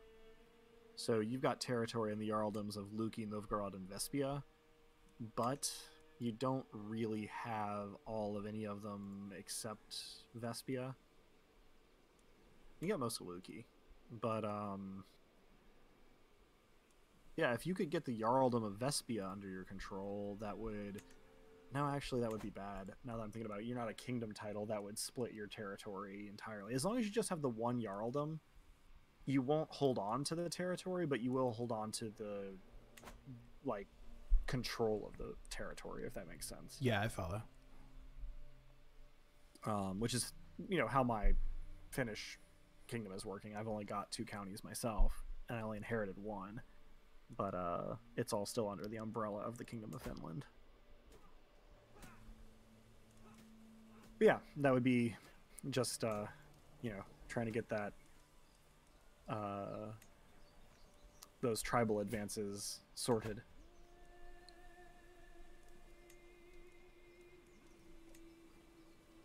So that you can become feudal eventually. Yeah. Well, so, I mean, my king has an inferior force, but not by much. Oh, you could declare war directly on him? I could do that. That's kind of fun, honestly. Because, here's the thing. He has 1,800 with his 1 ally. And you've got 2,028 just by yourself. Mm-hmm. You also... I'm also very rich, so I could hire mercenaries.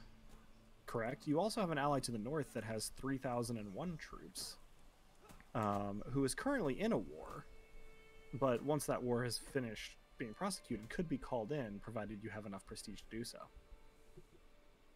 Prestige is definitely the thing I am poorest in, unfortunately.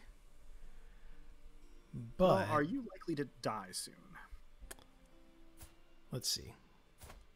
Not especially... Well, I'm 58. Yeah, you're ailing, but you're not at the end of your rope. Is your thought that if I'm going to do it, it would need to be soon? Well, my thought is that if it's going to work at all, it's going to have to be with me being called in. And sure. You're going to have more prestige to do that. So I think you can wait and farm some prestige.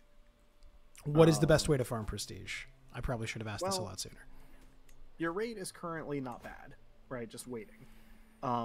Winning wars that you can declare with piety, win without allies, and declare victory in is not a bad way to get modest amounts of prestige. Marrying somebody from an important family is a good way to get prestige. Throwing feasts is a good way to get prestige. Although it obviously, as we saw earlier, carries risks. A few, yeah. Hunts can gain you prestige. Certain skills in the lifestyle perks trees can gain you prestige. If I think of some others, I'll let you know. Okay. Thank you for that. There may actually also be something that your council can do. Okay, yeah, foreign affairs for your chancellor gets you some prestige every month. All right, my council is definitely... Oh, you can usurp the High Kingdom of Vespia. Okay, so that's actually a little bit of a trap, because if you do that, then your titles will split among your sons. Got it. That makes sense. Yeah, yeah. You'll definitely want to do that once you have a kingdom title. But while your highest title is a Jarldom, you don't want more than one, because as we saw with the Kingdom of Estonia, it will just split. Sure.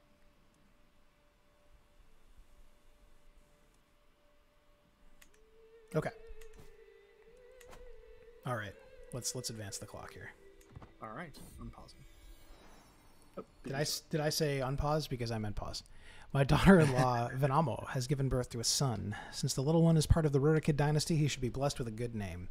Anders is a pretty good name. Let's go with a good Norse name. Sure, not a mage. Yeah, really, though. Thorfr is a pretty delightful name. Yeah, may you grow strong and wise, Thorfr. Okay, here we go.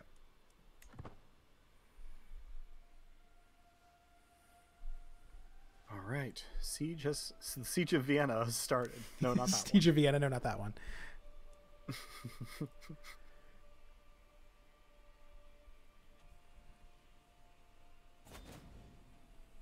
To my vassal. This would be from the King of Novgorod. As an influential Jarl, it is only fair that you have a voice on my council. In recognition of this fact, I hereby offered you the position of Steward of Novgorod. I mean, yeah, cool. What am I going to say no? How is your stewardship? Not great, I don't think. Let's see. Nice to. Oh no, it's good. It's actually quite good. It's not as good as my marshal, but it is quite good. So that's actually your steward. Oh, sorry. Yeah. Sorry, I thought I clicked over to Liege's council. Is 17, so you're actually pretty good. Yeah, he's not making an idle choice. Yeah. No, interestingly, my marshal is better than High Chiefess Verga, who is now his marshal. Yeah. No, that was probably a good call on his part then. Yeah. It's not going to stop me from, ganking him at the earliest opportunity, but, it's still, it's good to know the boss has a good head on his shoulders. Ultimately, it's High Chiefess Verga's fault because, she invaded you. In fact, if you overthrow the King of Novgorod, she will end up being your vassal, and, how sweet will that be? The irony would be delicious. It is true. Okay, starting the clock. I don't imagine she will enjoy that, but that's her problem. I mean, she very much started it. Yeah, in a very literal sense.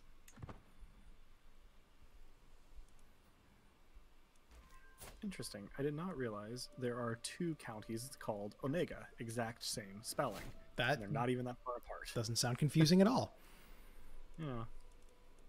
I guess that's Biarmia's thing, is just they've got a Vienna and they've got an Onega, both of which exist elsewhere.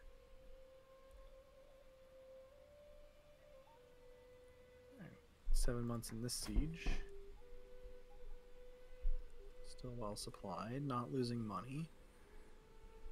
Probably going to get raided sometime soon, but my chiefs and jarls can fend for themselves. They're big chiefs and jarls. They can handle it. I mean, the whole point of having a jarl or a chief is that they can handle things like raids.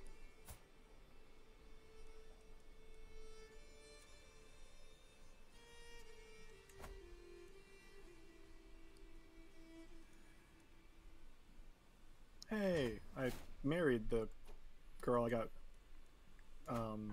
betrothed to a while back. Oh, she's of age now. Nice. Yeah, she's 16. I'm 42. Yeah, that seems just fine. Well, and she's entering a household that already includes a 29-year-old and a 30-year-old concubine. Yeah, that seems like it's probably going to be a very chill experience for her. Probably. She's got some wicked cool scars, though. Hold on, I got to check this out. Actually, they're not even scarred over. They're just wounds. Oh, wow. Yeah, she's got the trait wounded. I wonder if I can sick my court physician on that. Oh, she is herself the child of a concubine. That's interesting. Yeah. Well, I guess I can't do anything about it now. All right, I'm pausing. Cool.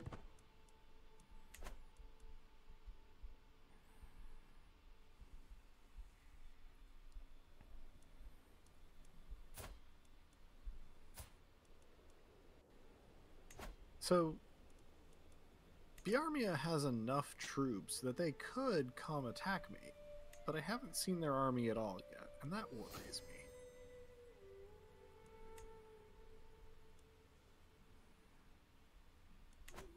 A notable guest has arrived. Stansfartha has a claim on... Hold on. It went away. Where'd it go? I want it back. You should be able to look at your court. Yeah. List of people at your court and find her. There she is. Has a useful county claim. Stanislava.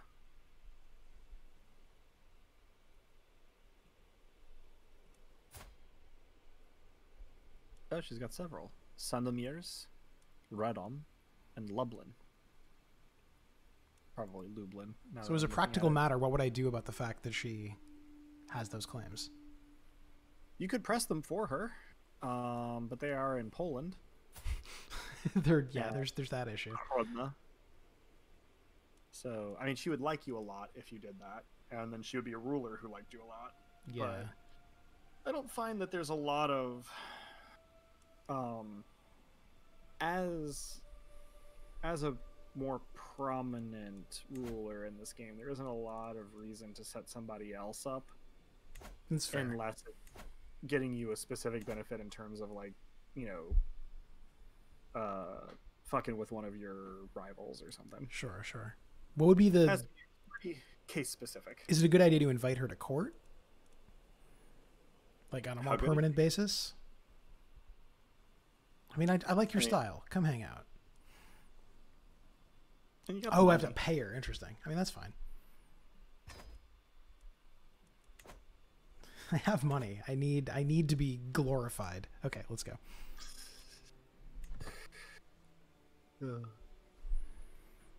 My wedding to that 16-year-old bumped me up a prestige level, so cool. If it's good enough for Jerry Seinfeld, it's good enough for the King of Finland. Man. Oh.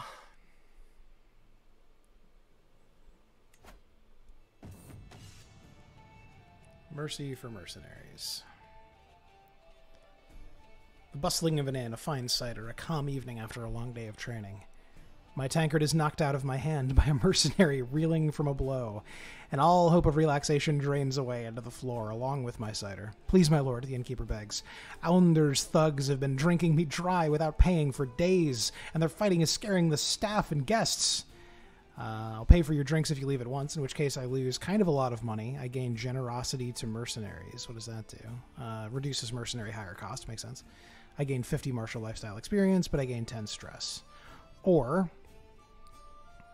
I expunge bandits. I still get the 50 martial lifestyle points.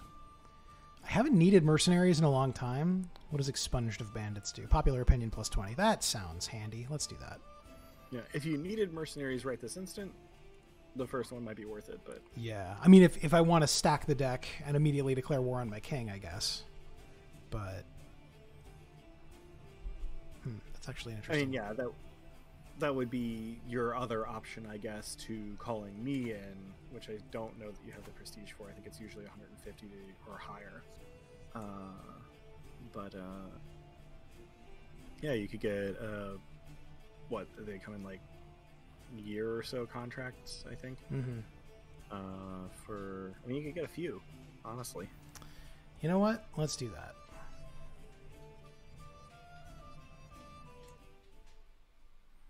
You know, maybe it's time. I need to be right back, so if you wouldn't mind running in place for just a moment, I'll do that, and then maybe we'll decide what the next chapter looks like for these two knuckleheads. So out of shape.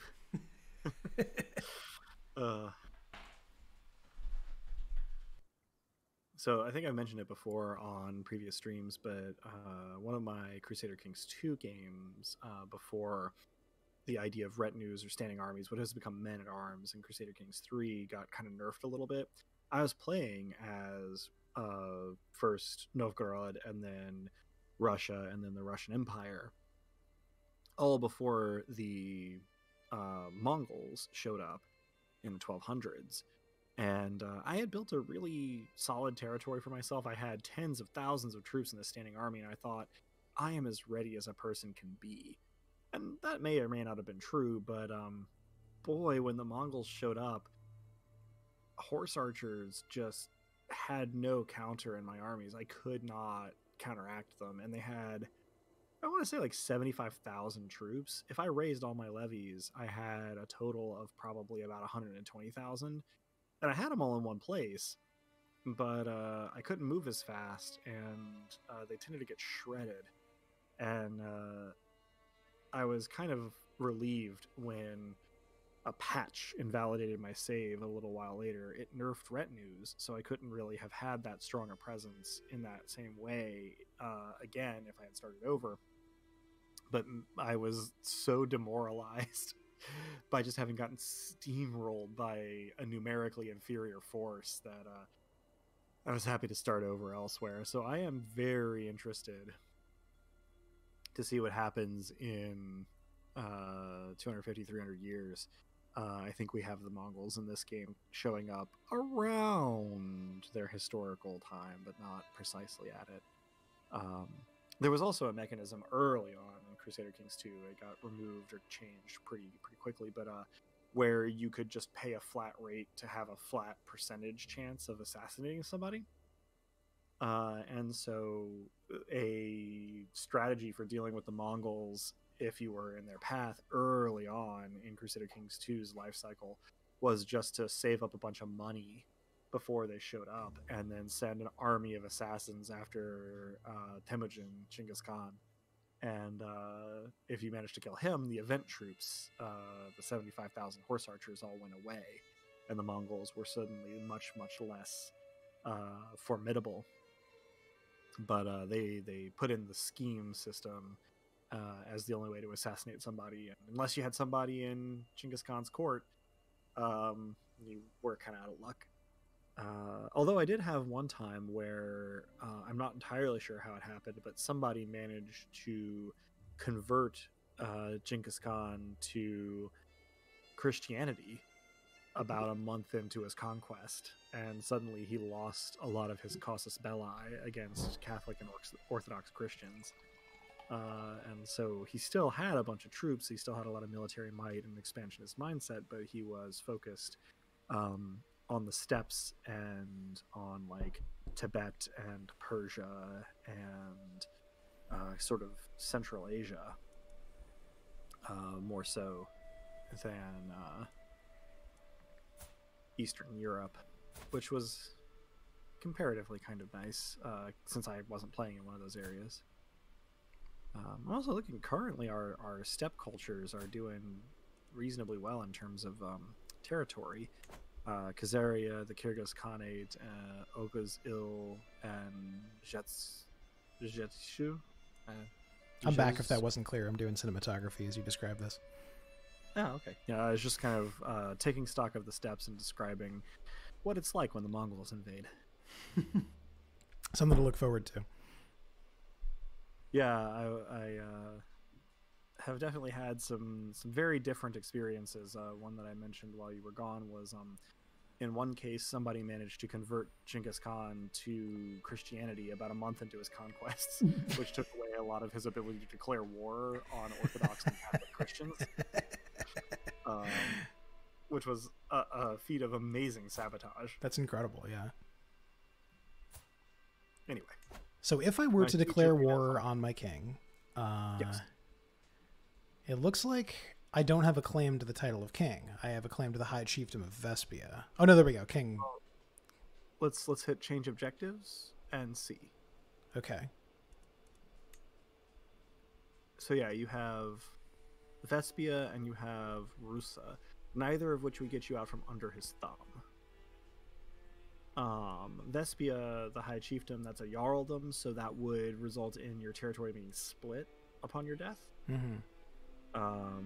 Chiefdom of Rusa would be, hey buddy, that belongs to me, why are you holding it? And then after that you would still be his subordinate, sure, just with an extra piece of territory. And so he would probably not like you very much. You could go with an independence war, which you still have the prestige for, if only barely. And that would take all of your current holdings out of his territory and make your own private country, so to speak.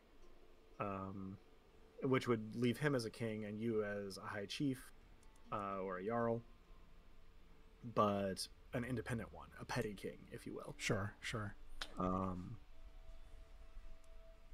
So mechanically, what's stopping me from usurping his title as king? A claim on it and or control of more of the territory than he has. If Understood. You have enough territory, you can usurp a title. If the person you're usurping it from is not at war and you have enough money. I think it's just money in this one. Gotcha. Let me double check that. I can use Karelia as a test case here. Yeah, you gain prestige and lose money for usurping. Got it. You have to have control of enough of the territory. I think it's like 80% of the de jure territory before you can do that. So, like, let's see. Theoretically, if I wanted to usurp the Kingdom of Novgorod, I would have to have 6 counties of the... how many? Of the 1, 2, 3, 4, 5, 6, 7, 8, 9, 10, 11, 12. So yeah, you'd have to have 75% of the territory for a kingdom level usurpation. You've got 1, 2, 3, 4, 5, 6, 7, and he would still have 1, 2, 3, 4, 5, 6. So you would need to take a few more territories to get his title from him. Gotcha. Okay. That said, gaining independence, having just the one Jarl level title, you would still be a unified realm upon your death, and probably a superior one economically and militarily to the Kingdom of Novgorod, so meh. Up to you. It's an interesting thing. I've never played from this early in any of these games, so it feels probably worse than it is to lose titles upon the death of the character you're playing as. Like, it's not as big a deal as I'm making it in my head, but there's a part of me that wants to move forward. You know what I mean? Yeah.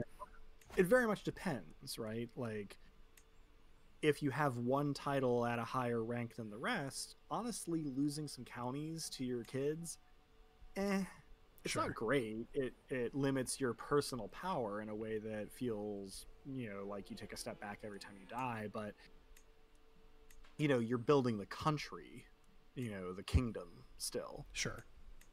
In a way that, is like concrete. See also Finland. Currently I only hold 2 counties out of the entire Kingdom of Finland. But I'm still king. Sure. Similarly, you could still be the Jarl of Luki and hold on to stuff that is de jure in Novgorod and Vespia. Granted, there are penalties in this particular installment of the series for doing that, but they're not game breaking. You know, they're not run ending, so to speak. Sure. Yeah, it's really just, you know, do you feel more secure biding your time as a vassal and consolidating power under the banner of Luki, or do you feel more secure if you can strike out on your own? Another possibility too is that if you have enough territory, you can found a kingdom. I don't know, because I can only see the Empire one at this point, which takes some considerable resources. You have to have what, 1,200 gold and 2,000 prestige and 600 piety and a realm size of 120. But yeah. Okay. All right. Well, thank you for talking me through that. I will probably go with the bide my time route. Yeah. Honestly, that probably is the prudent way to go, but I know that prudence has not always been our watchword on this particular street. There will be a time for imprudence, but it's not an in-character form of imprudence in this case, so I'll let it go for now. Fair enough. All right, here we go. And away we go.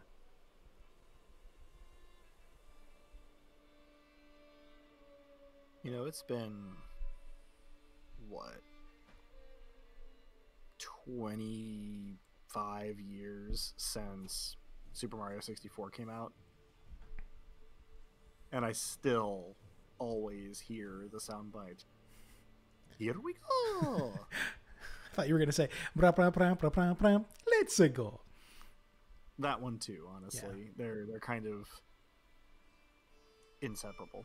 Anytime a character starts doing an idle animation in any game, I go, I'm tired, which is...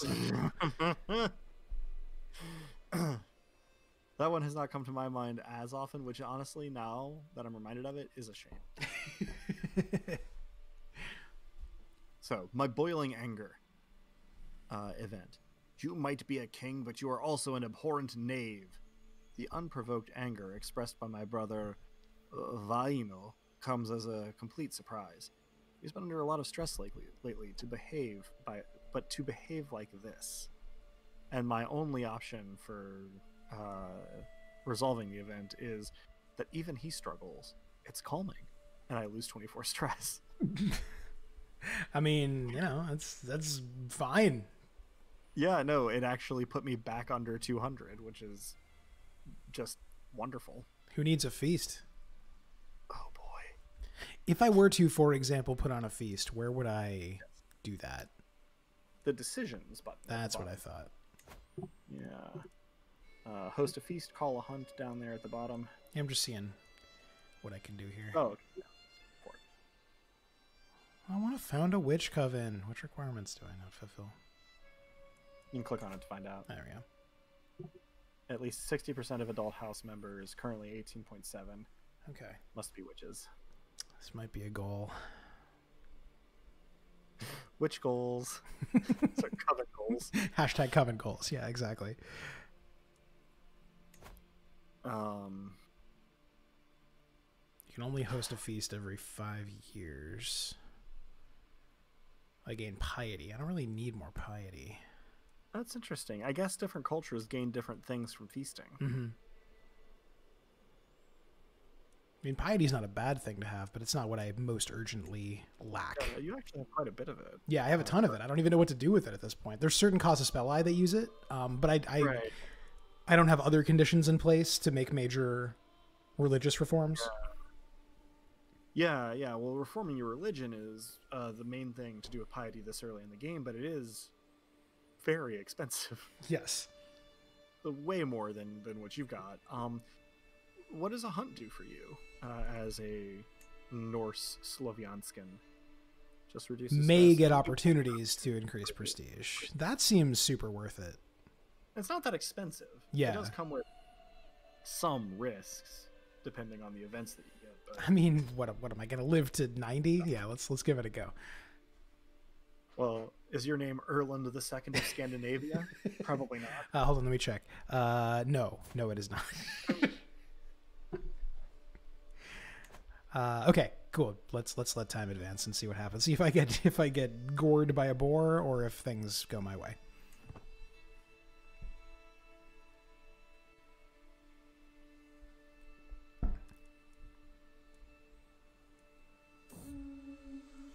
Hunt the foragers. The woods truly is the mantle of the poor. But as the stag... What the fuck does that mean? But as the stag flees in panic from foraging peasants... Oh, I see. I feel my patience wearing thin. Surely there must be better things to do in Bezici than picking roots and mushrooms. Damn, guy. So let's see. Guards drive the rabble out of my hunting ground. So that gets me some of that prestige I want. Peasants denied forest for 10 years. Oh, God. I like start the closing of the commons. Like that's... that burns. So popular opinion is reduced by 30. How do I check what my overall popular opinion is? Is that on my character sheet?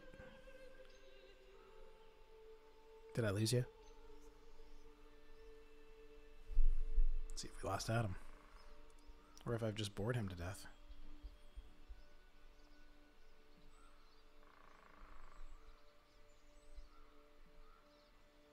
He's still in the chat. Hey, Adam, if you hear me say a thing.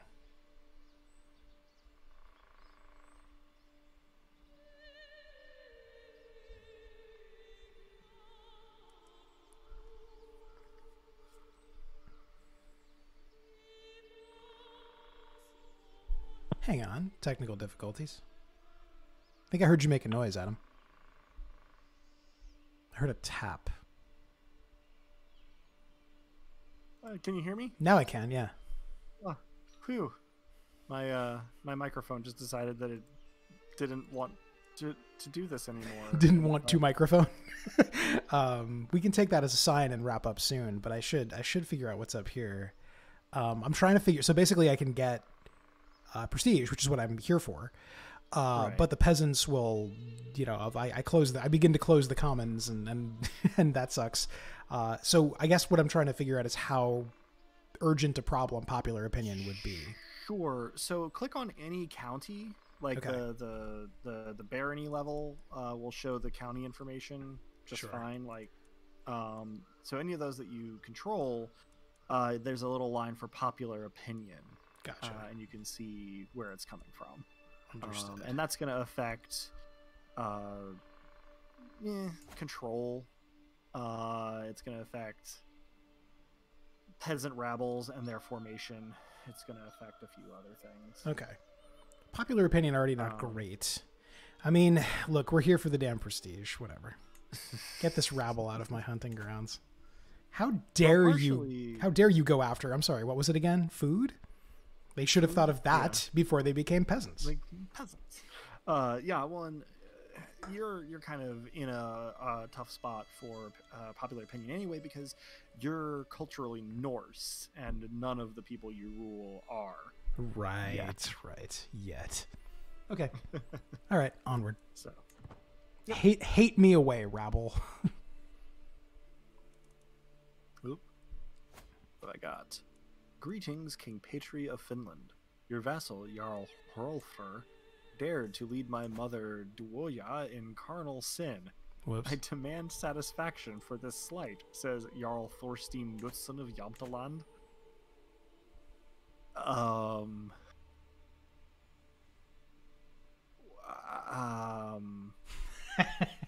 This wasn't on my bingo card. Yeah, I don't honestly know what you want me to do about it. Hrolfr will plead for your forgiveness publicly, I think. He loses opinion of me, but whatever. I don't have to pay anything, which is, that's where the rubber meets the road for me. I am an extremely practical, poor king. That is what that sometimes means, yeah. So. All right, unpausing.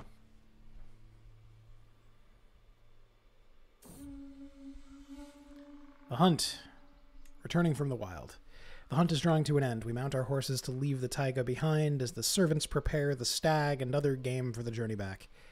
To heed the call of the wild is usually an adventure, and this outing truly delivered both the good and the bad in overabundance. Okay, so I get 150 more prestige and the hunt ends.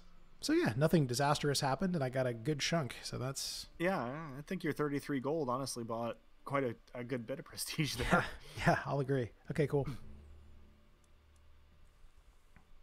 Let's see how my conquest of Biarmia goes from this point. How do I squander everything I just gained? Oh, Provenance. actually got another event here. So the map. My spies have informed me about a hunter causing a ruckus at the local tavern. The man has been spending large... Not a ruckus, anything but a ruckus. The man has been spending large amounts of gold and bragging loudly about the great deal he struck with, quote, a fancy lady in pearls and silk. Apparently, he drew a map of the local taiga for an unknown noblewoman. The spies think the lady must be scheming against me or one of my subjects. Okay. Huh. So I could say thank you for bringing this to my attention, which gives me the trait more vigilant, more vigilant for 5 years. So that's intrigue +1, scheme resistance +8. Or I can say this idiot belongs in my dungeon. I get the same buff. But also, this guy doesn't especially like me, which makes sense. And then he becomes a known criminal, which means I can imprison him without being viewed as a tyrant. Who is this guy? He's an evil antagonist.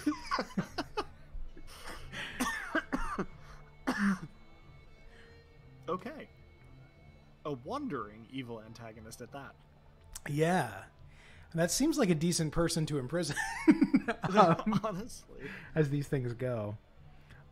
He already doesn't like me, so yeah, I mean, enjoy the dungeon, buddy. Okay. Groovy. Have our finest hospitality, at least of the hospitality that is enjoyed by prisoners in my dungeon. There's a big old asterisk on that, but yes, within that range, all the comforts of dungeon. I can pass absolute tribal authority. Bro. Yes, let's. Yeah, dude. My vassals will not like it, but you know what? I'm going to be dead soon anyway, so... I can pass high tribal authority. That might be a better use of my prestige than an ill-advised war. Yeah, I'm going to do that. I mean, you'll have to get it to 4 to settle anyway. It won't let you settle as feudal by itself. Right. But it is a necessary step. Sway. Estonian culture. A commoner of Estonian heritage has been accosted in the streets of Holmgarthur over some minor offense. By making a statement in their defense, I could perhaps convince my liege, King... We haven't actually tried pronouncing this guy yet. King Kirpelg. Yeah? No? Not even close. Let's pause this real quick while I try to figure it out. Oh boy. Yeah, there's another of those Ukanusko names that I just don't have a clue about. It ain't just me. Yeah, no, I think your guess was probably pretty close. Kurapelg. So he is equally Estonian. This might convince him of my good character, but I may risk alienating my Norse peers. Both of them. No, not my Norse peers. So I have to spend... So I get 10 opinion. I have to spend 75 prestige.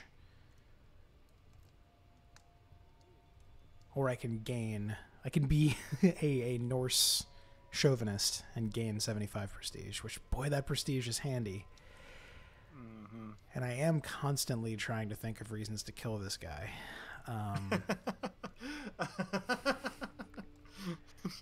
Plus, I'll gain 10 stress because I'm arrogant if I try to smooth it over. Yeah. What do you do tonight, Jarl? The same thing we do every night. Try to think of okay. Yeah. Okay. You know what? Norse all the way. Hooray for the Norse. Oh, another thing. The visit. So this is also a swaying thing. I'm passing through Pikova, the capital of my liege, my liege's capital is what it sort of means. When I receive it, it's weird. That's not just me. That's weird syntax in the game. When I receive an invitation to visit his castle, as I arrive, he welcomes me with a frown and a tour. It's quite a combination. One thing that strikes me is that the place is full of unfinished projects. So I could stay for a while. We don't know what happens. Or I could say, just show me to my room and lose 10 stress.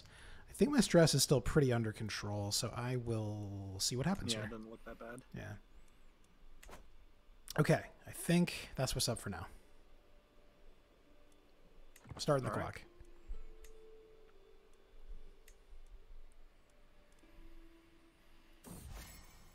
I think maybe Biarmia is in another war. Oh, yeah? Yes, they are. They are also at war against Ustiug, which is helping me because they're being drawn off. So here's what happened with my visit. A library where the books are stacked in corners, unfinished building projects all over the place. Most notably, a whole dining hall and a chest of gold just standing in the middle of the hallway. King Kurapelg's castle is a mess. Okay, so what can I do? I think I can help out with the dining hall. Success, nothing happens. Failure, nothing happens. Okay, so this is not that nothing will happen. This is that the results are opaque, right? Right. Yeah. Okay. Yeah. This is a learning challenge. How's my learning? Well, you get the percentage breakdowns. Oh, that's right. Yeah. 75-24, 65-34. That's a diplomacy challenge. And the first one was a stewardship challenge, which I think was a 79% positive. Yeah, so that's the best roll, but not crazily better than this one. Right. I do enjoy the books, the poor books. That is a good line. That chest of gold is very unguarded. It's also pretty good. Very unguarded is an extremely good turn of phrase. I think I'll just play the percentages here because they're all. I mean, none of these are bad things by my lights. Right. Theoretically, if he's going to be pleased by any of them, he'd be pleased by all of them. Yeah. Okay. Dining hall it is.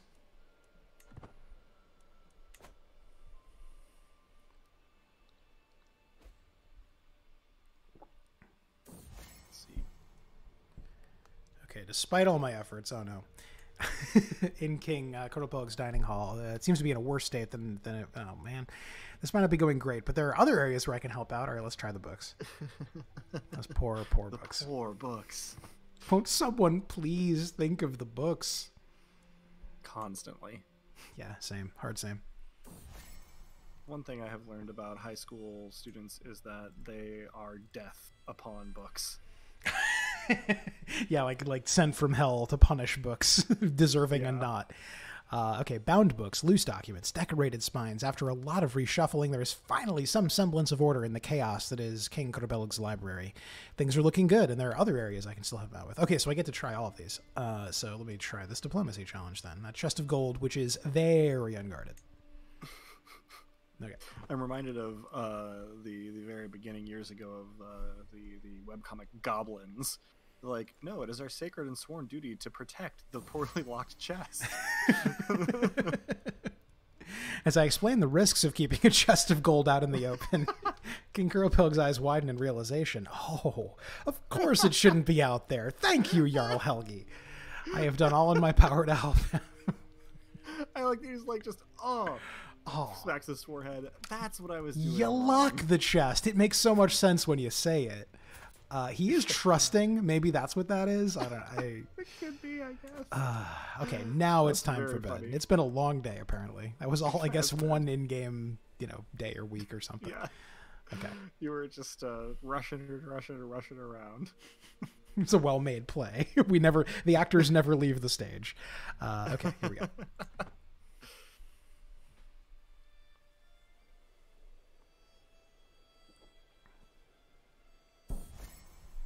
My siege is wrapping up. Oops, wrong. No. Crap. We're stopped at the moment. Give me 1 sec. I'm finishing my visit. Okay. So I spot King Kurapelg. Oh, you did a bad thing? So the pause is very appreciated. Okay, good. Let's talk about what went wrong. But first, I spot King Kurapelg by the entrance, waiting to see me off in the morning. As I walk up, I hear him muttering to himself. He really fixed the place up, but he ruined my dining hall. After a quick goodbye, I am soon on the road back home again. I'm glad I was able to help. Okay, so I got the 10 opinion. He's grateful. That's a little bit of a bump. Yeah. Okay, so I'm not going to unpause. What's going on with you? So I was about to finish up a siege and issued the move order before it actually finished. So being paused was good because it let me cancel that order before the siege actually ended. And I had to start over. So I have 5 days left of siege, and then I have to go try and keep a worryingly large Bjarmian force from sieging back what I have taken. I wish you all the luck. I appreciate it. I might need all of it, but we will see. Decent track record. Oop. Siege 1. Nice. This is a great letter. This is from Vidunia. To the brave Jarl Helgi, your broad shoulders are like a furry cat. I would be blessed if I could hear your voice again, that I may know if you're as thin as you look from afar. Stop resisting. You will be mine. These lines are but a bleak reflection of my feelings for you. I will do anything to prove my loyal affections. So I wanted to sway her because I wanted my Vidunia to like me, but this was not the intended outcome. She's really terrible at this. Can you bring up her character sheet, please? You bet your boots I can. She's even okay at diplomacy, which is usually what is the skill being tested if you're trying to express yourself well. She's like fine at it. Why is she so bad at love letters? I mean, it's in the eye of the beholder, I guess. I guess. I've never in real life had anyone tell me that I have broad shoulders like a furry cat, so I can't honestly say that I know what my reaction would be. Yeah, no, I've never heard shoulders compared to a furry cat, even if they were hairy shoulders. It seems the furriness of a cat is not especially relevant to the broadness of... Yeah, it's not germane. I myself do not have particularly broad shoulders, but I did have a friend who was living abroad for a while, who was once complimented by a female acquaintance of his on his American shoulders. I mean, if broadness and furriness were sliders, I'd probably be dead center for both on shoulders, I suppose.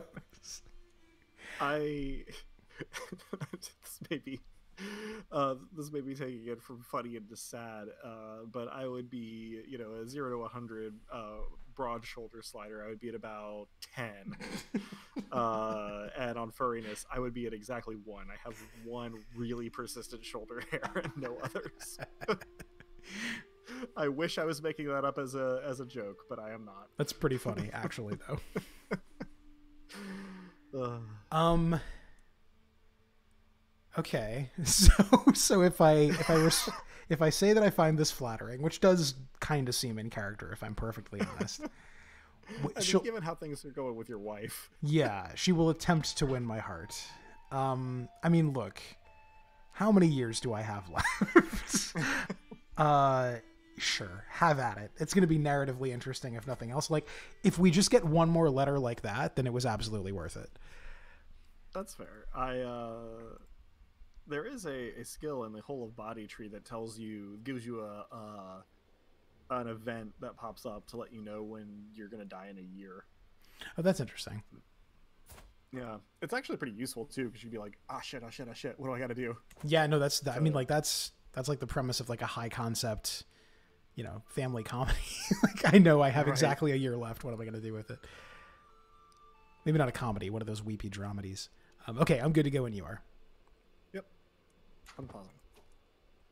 I think we both unpaused and therefore repaused, yeah. Okay. Double negative. But really more a double positive. I do know all about that since I have shoulders like a furry cat. So I keep a very positive attitude.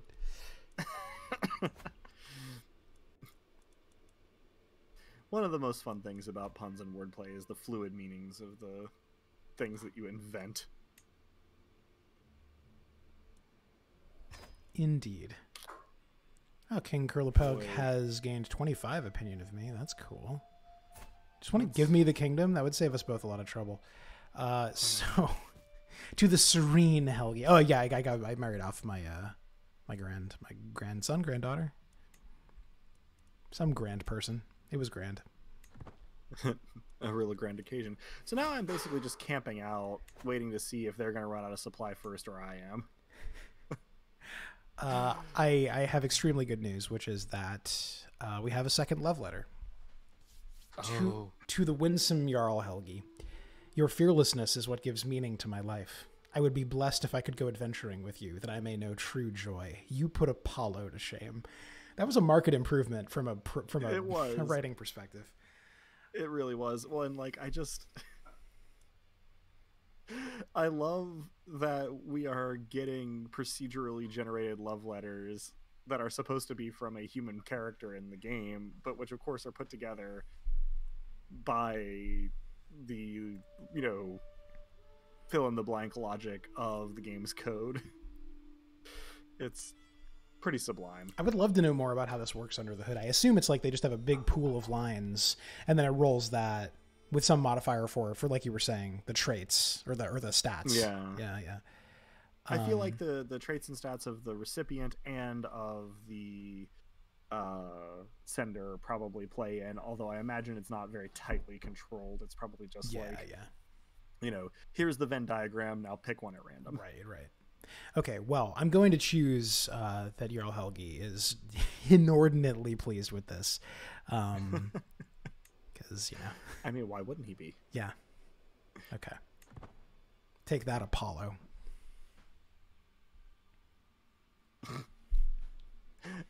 I'm sorry, are we sticking it to Apollo with that? Well, she said I put Apollo to shame. She said, okay. yeah. I remembered the comparison, but I guess I didn't remember the fact that you were shaming him. I mean, I don't have to. The very cat-like qualities of my person just put him to shame, regardless of whether I mean to or not. All right, I've gotten carefree, so my stress gain is down by 1/5 now. Little late, honestly, for poor Patri, but yeah, and yet. All right, let's see.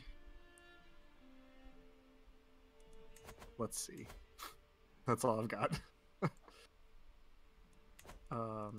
If I hang out until their movement is locked, maybe I can beat them to Onega and win this war. I'm pausing. Oh, just kidding. Greetings, my liege. I am serving as your serving as your chancellor. I have learned much about manners and etiquette. I am willing to tutor you in these topics in order to gain your favor. Well, I'm glad that he is just real forthright. Yeah, that's a nice change. Yeah. He is better at it than me. Though my chances of actually gaining any diplomacy from his tutelage are slim to none. My diplomacy is actually good enough that I can say we can both benefit if we pool our knowledge together. And that's cool. Both try to improve. Oh, it's my learning. I'm trading learning for diplomacy, essentially. He gains learning, I gain diplomacy if all goes well. Yeah, let's do that. Who loses? And apparently I got my 16% chance and improved. So that's great. That's really great. I'm so happy for us. Love that for you. All right. Now my hope is that by the time they get turned around and can come back and do the siege again, I will already be far enough toward their capital that it will not make much difference. Have an event here called My Last Chance.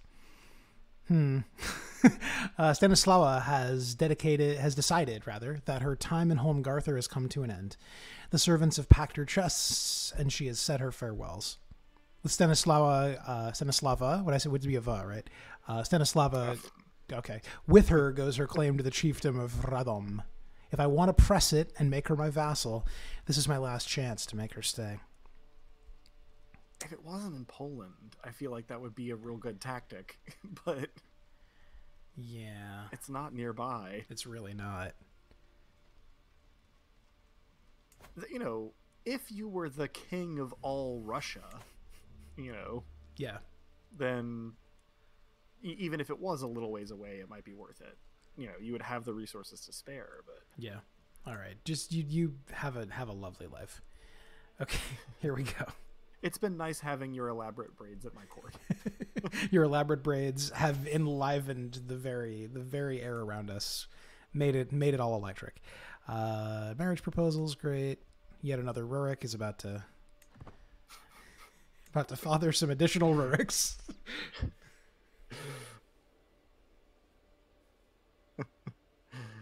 You have a big a cappella group, the Ruriksons.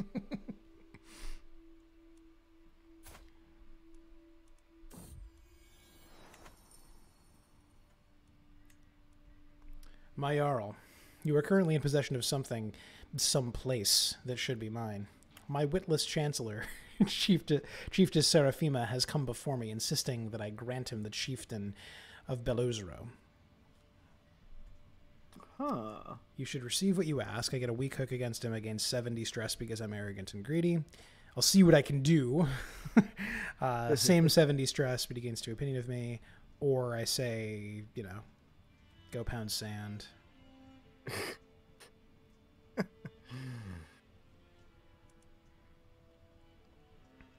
I feel like a weak hook is not worth losing that.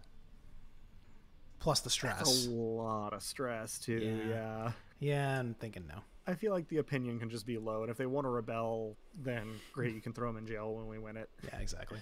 Okay. Not to be complacent, but I feel like we could probably combine our strengths to crush a rebellion. Yeah.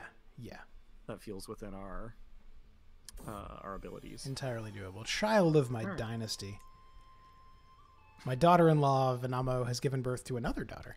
Or I guess it was a son last time, right? Since the little one is part of the Rurikid dynasty, should be blessed with a good name. Name after a family member.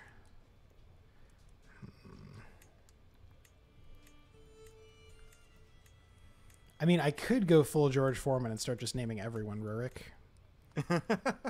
That would get confusing to listen to and or watch. Daughters, sons. Oh God, is this Rurik a Rurikson or a Rurik's daughter? Rurik's daughter. Girly, Edla. I kind of like Edla. Edla's a cool name. Let's do that. That's pretty good. May you grow strong and wise. Edla. Alright, I am currently sieging the Bjarmian capital. So hopefully that comes out alright. I wish you all the luck. Happened? That's the second time this has happened, where an event has popped up, and before the text could render, it just went away. Oh, weird. So I don't know what's happening behind the scenes in my kingdom, but I'm hoping it's nothing too dire. I'm sure it's fine. Unpausing. I literally, before this evening, I've never had that happen before.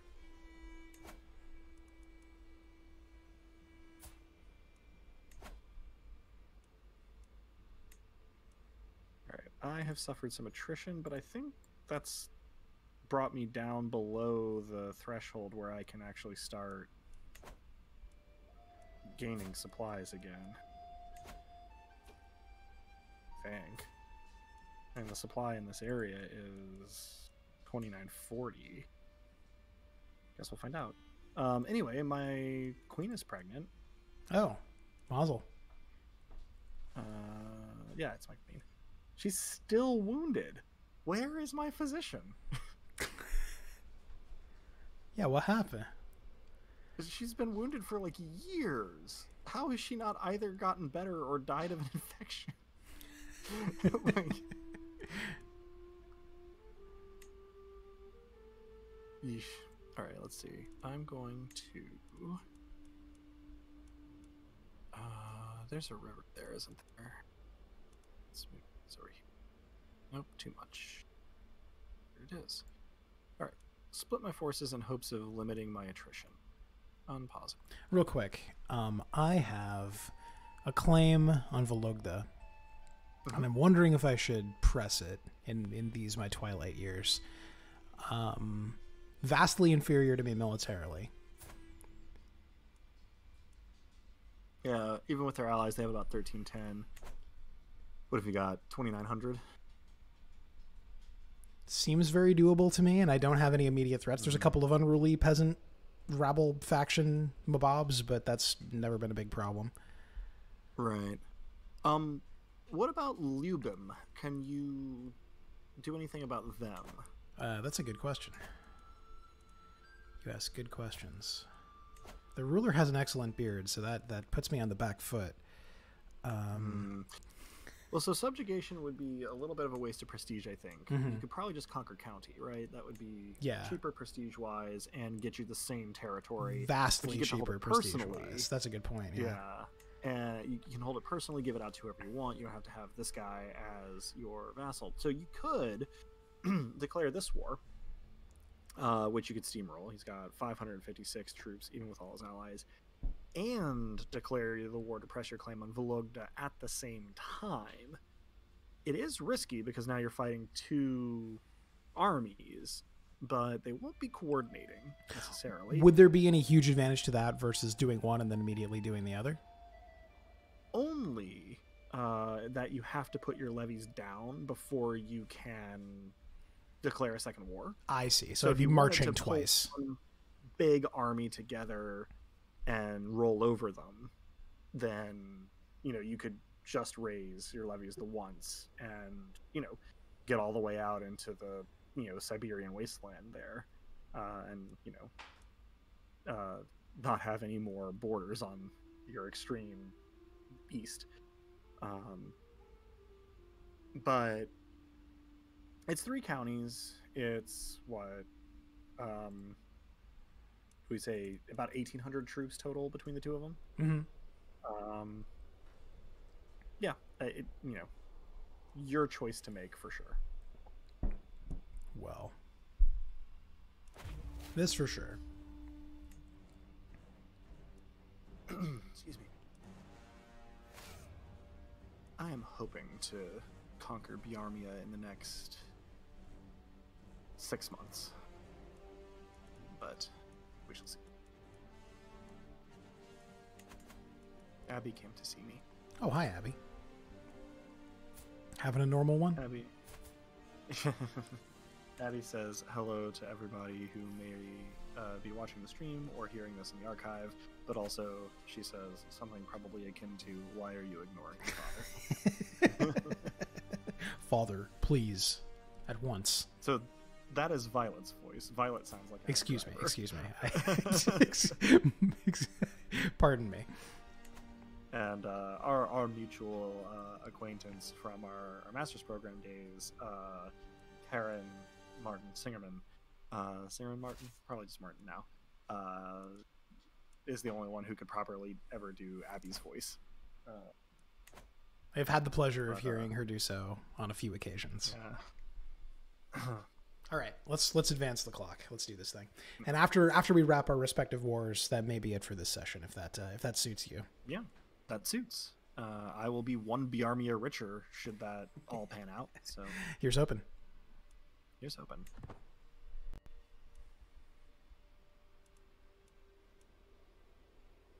Let's see how my attrition goes. Really thought that once I got to the barony of Onega, I would not have those problems anymore, but it appears that I'm just not resupplying, like, at all, and I don't really know why. That's weird. Yeah, the supply limits really should be favoring me at this point, according to the numbers, but maybe I'm just missing something. The gift of generosity. My daughter Rauha has been impressed with one of the household champions for a very long time. After finally meeting in person, she has been repeating the warrior's words to herself. Give others their due, and you will receive your own in turn. And even if I wanted to make her diligent instead of generous, or patient instead of generous, the stress would send me critical, so she just gets to be generous. Congratulations. Groovy. I can create the Duchy of Karelia. Ooh. Did somebody conquer... Oh. Your king conquered the other Onega, the one that I'm gonna need back. That's right. Yeah, this is a recent development. Yeah. But do I have the money for it? If so, I definitely need to go ahead and do that. do have the money for it. It's not a usurpation, so it's cheaper. And it gives me 300 prestige. Hell yeah. Cool. Now I have the very seemly 2 jarldoms for a king. That is the correct amount for a king to have. It is. It's like credit cards. You want, you know, just one means that you're leaning on it too heavily. More than 2 means perhaps you're running a hustle and you may outsmart yourself. 2, perfect. I was worried when you started that because I was like, oh shit, do I have the wrong number of credit cards? I mean, supposed to know? There's a million tricks from like a bullshit credit score, you know, standpoint. But oh, yeah. Sure. Yeah. I was just talking silly dating stereotypes. Yeah. That is funny though. All right. Well, I am not amazingly thrilled with how my supply lines have decided to just kind of not work this time, but whatever. We'll see how it goes, and if I get run out of town, then we maybe just don't finish this war tonight. Yeah, that's fair. Unpausing. We've never done a cliffhanger mid-war, so I mean, I'm not 100% against the idea. Yeah. Whoops. Oh, well, I've managed to have another mental break. It's gone too long in stress critical level 1. Dark thoughts. Guilt and shame have been plaguing me as of late. All my sins, my flaws, my failings, these dark thoughts distract me from my responsibilities and keep me awake at night. I feel like I must do something to put an end to this mental anguish. What could possibly help? Donating to charity will make up for my sins, which would lose me 75 gold, but also lose me 42 stress. Maybe a couple drinks will help. Could become a drunkard. And that's something I love about this game, by the way, where just there's a become a drunkard button. Like it's, I mean, like, right. Like obviously people do kind of make that choice in real life, but not really like in those terms explicitly. Like, right. It's not like you're just going like, oh, what's this? You know, like the 2 buttons sweating over the choice. Yeah, screen, exactly. you know? Exactly. Give to charity, become a drunkard. Yeah, or I must be strongly resist these impulses, which brings me further into the red, so I guess I'm going to donate to charity. It doesn't make me improvident this time, so that's good. I guess that's because I'm already profligate. Oh, that makes sense. You can have both. So, yeah, I suppose let's see how this goes. I'm pausing. It still hasn't brought me below stress critical, but I am closer. Oop. To where I'd like to be. There it is. Oh, jeez. Oh, so many things are happening. Hang on. I paused it for us. You're good. Stop me when this sounds familiar. My wife, High Chiefess Probosec, is once again absent from our chambers as night falls. She has been distant lately, lost in thought, and rarely seen at court. Am I not to her satisfaction? Is she simply busy? I love the idea that this guy is having the same series of thoughts over and over and over. I can confront her about it. I can start the secret finding at court. I can ignore it. I mean, I've confronted her before, and it's just made her like me less briefly. That whole finding secrets thing, there is, again, the not too small matter of the whole witch sitch. My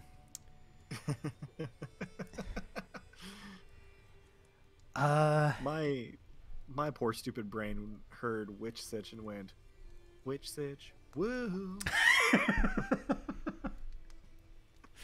We are solving some mysteries and rewriting history, so. I mean, I would absolutely watch a cartoon called Witch Sitch. I think that sounds delightful. Sure, let's root out secrets at court. I was going to say what's the worst that could happen. I kind of know. Okay. Oh, so I've also been invited to the implacable Helgi. I call on you to honor our alliance and join me in the Independence War. New Jarldom. Who dis? Chiefess... Chiefess Yaroslava of Siminovna of Kursk. Rather, yeah. Where is Kursk, actually? You're asking good questions. So against the King of Estonia, who was sort of on my shit list anyway.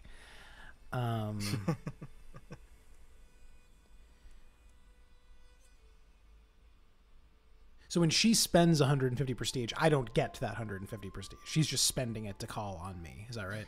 Right. You can gain prestige from coming in and contributing as an ally in a war. Like, you know, coming to someone else's aid when called is prestigious, but it will depend on your contribution to that war. I see. Oh, let's do it.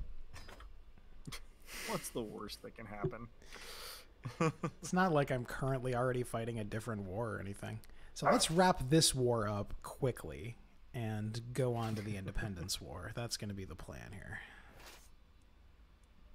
Merge armies. Well, she's not actually in Estonia. I think Estonia is maybe an ally of White Rus. Yeah. I don't exactly know what's going on. I'll figure that out. It's complicated. Yeah. I gotta. It's complicated. that's the status, yeah, of this war. Okay, let's see here. So Independence No longer War. friends with White Rus. Best friend is now Finland. So High Chieftain. So the person we're sort of targeting is High Chieftain Mikakor of Opelier. Yeah. Okay. Well, we're gonna be closer to where we need to be, and we'll have a victory under our belt in just a moment. So let's advance the clock, and Let us. Either this is going to be a very successful latter part of my dude's life, or disaster's about to strike. Either way, it'll be fun to watch. I think it's your pause. Oh no, anyone can unpause. Yeah, sorry. No, it's all good. I was inattentive, but not disastrously so. All right, I got a month left in my siege. Please let this get me high enough. Please let this get me high enough.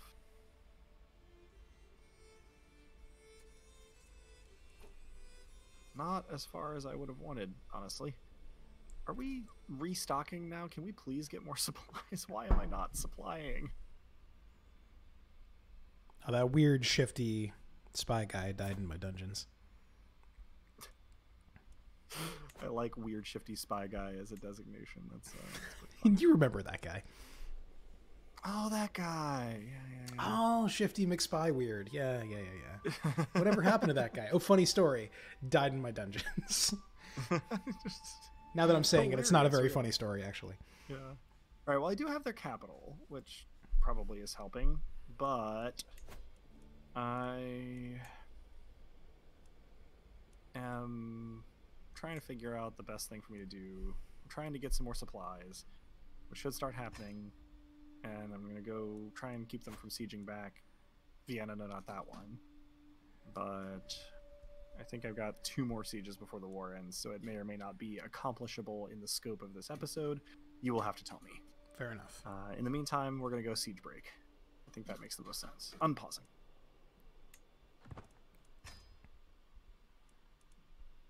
Actually, pause one more sec if you wouldn't mind. Oop.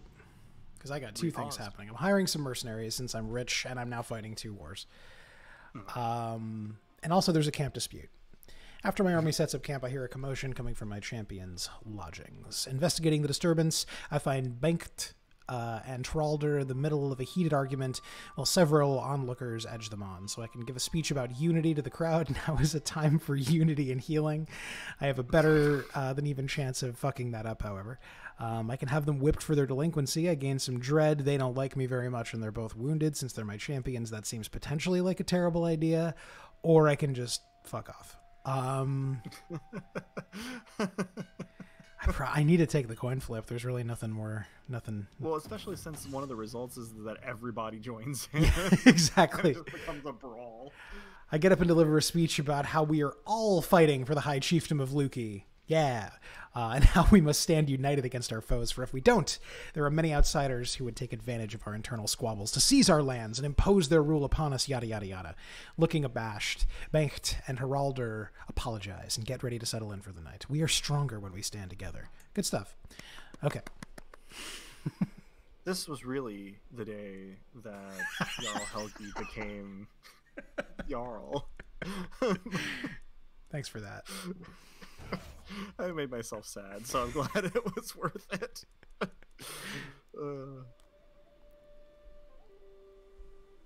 Okay. I do not have a handle on this war at all. So let's see.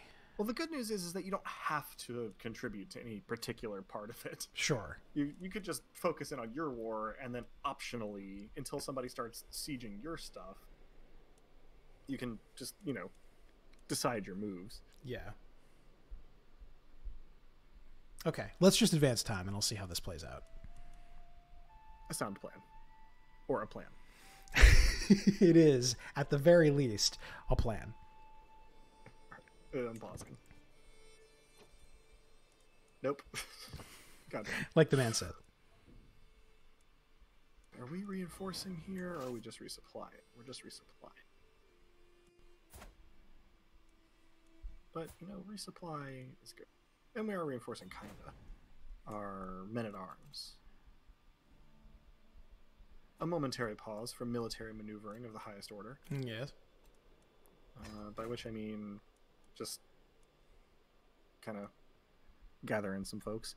Fortunately, I am currently supplied. They currently are not. So I will have to split my troops back up if I want to remain supplied. But it will give me an advantage in this fight, at least. Unpausing. Hold on one sec. Actually, don't unpause just yet. Just you just hold kidding. your dang horses. It's a trick I like to play sometimes where I fake like I'm unpausing. Classic. Oh, I'm taking this opportunity to check my notifications on my phone and see if there's any news about school, because we are having winter weather currently. And it would be my highest wish that tomorrow our plans have to change, because we are doing some really boneheaded inter-campus stuff that I think is a very bad idea. Woof.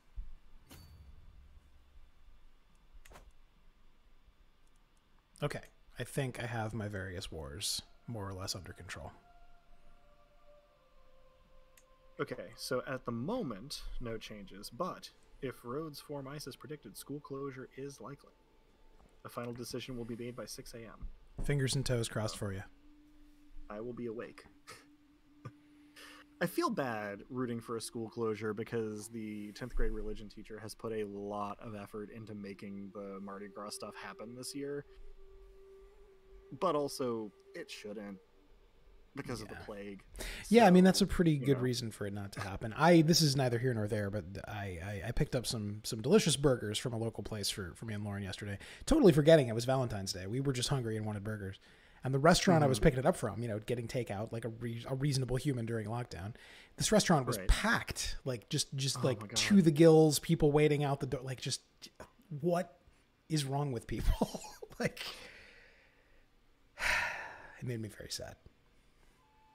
Well, I can say that the only restaurant I've been inside of recently is the Five Guys and the Jason's Deli around here for takeout. And they are all but deserted. There's a line of people waiting to order or get their stuff, but it's spaced out for the most part. People don't necessarily wear their masks over their noses, which wish I had like this little spray bottle I could just squirt them with to remind them.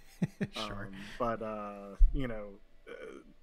They have tables blocked off, and even the ones that aren't blocked off aren't occupied. So take that for what it's worth. I'm sure that if I went out into East Chase and to the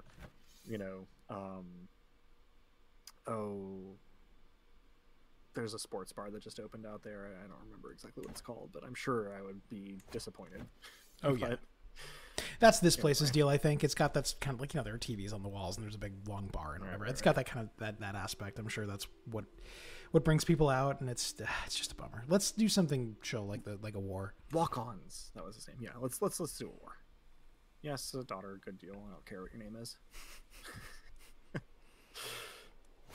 I could say I cared, but it would be a lie. Oh, I am gonna smash them. Hell yes. Hold on, I'm pausing real quick here. Yeah, me too. Oh, that was great. I got my war score very close to a victory. Nice.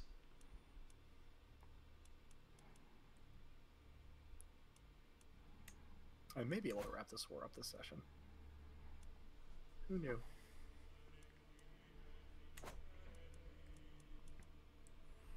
My spy master discovered no secrets at court. How am I not surprised? You know what? Bang up job. No more discovery necessary. Let's all go to Popeyes, everybody. It's been a while since I had Popeyes. Their chicken sandwiches were a big deal down here, and I did finally manage to get one some months ago, and they're good.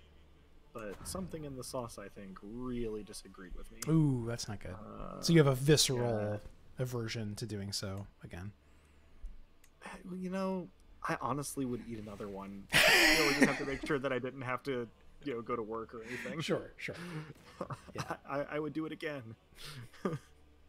All right, I'm sure that whoever owns Popeyes doesn't have great politics, but they're also not Chick-fil-A, so Yeah, there's an Aristotelian range of virtues and vices to be considered here. There's no ethical consumption under capitalism, but there is certainly particularly unethical consumption under capitalism. I didn't respond to this, by the way. Lucas said we're on a good run, which I think we are. I think things have gone well this time. Knock on all available wood. Right. I'm gonna call a hunt while I'm thinking about it because that'll help reduce my stress for good man. a ton of money.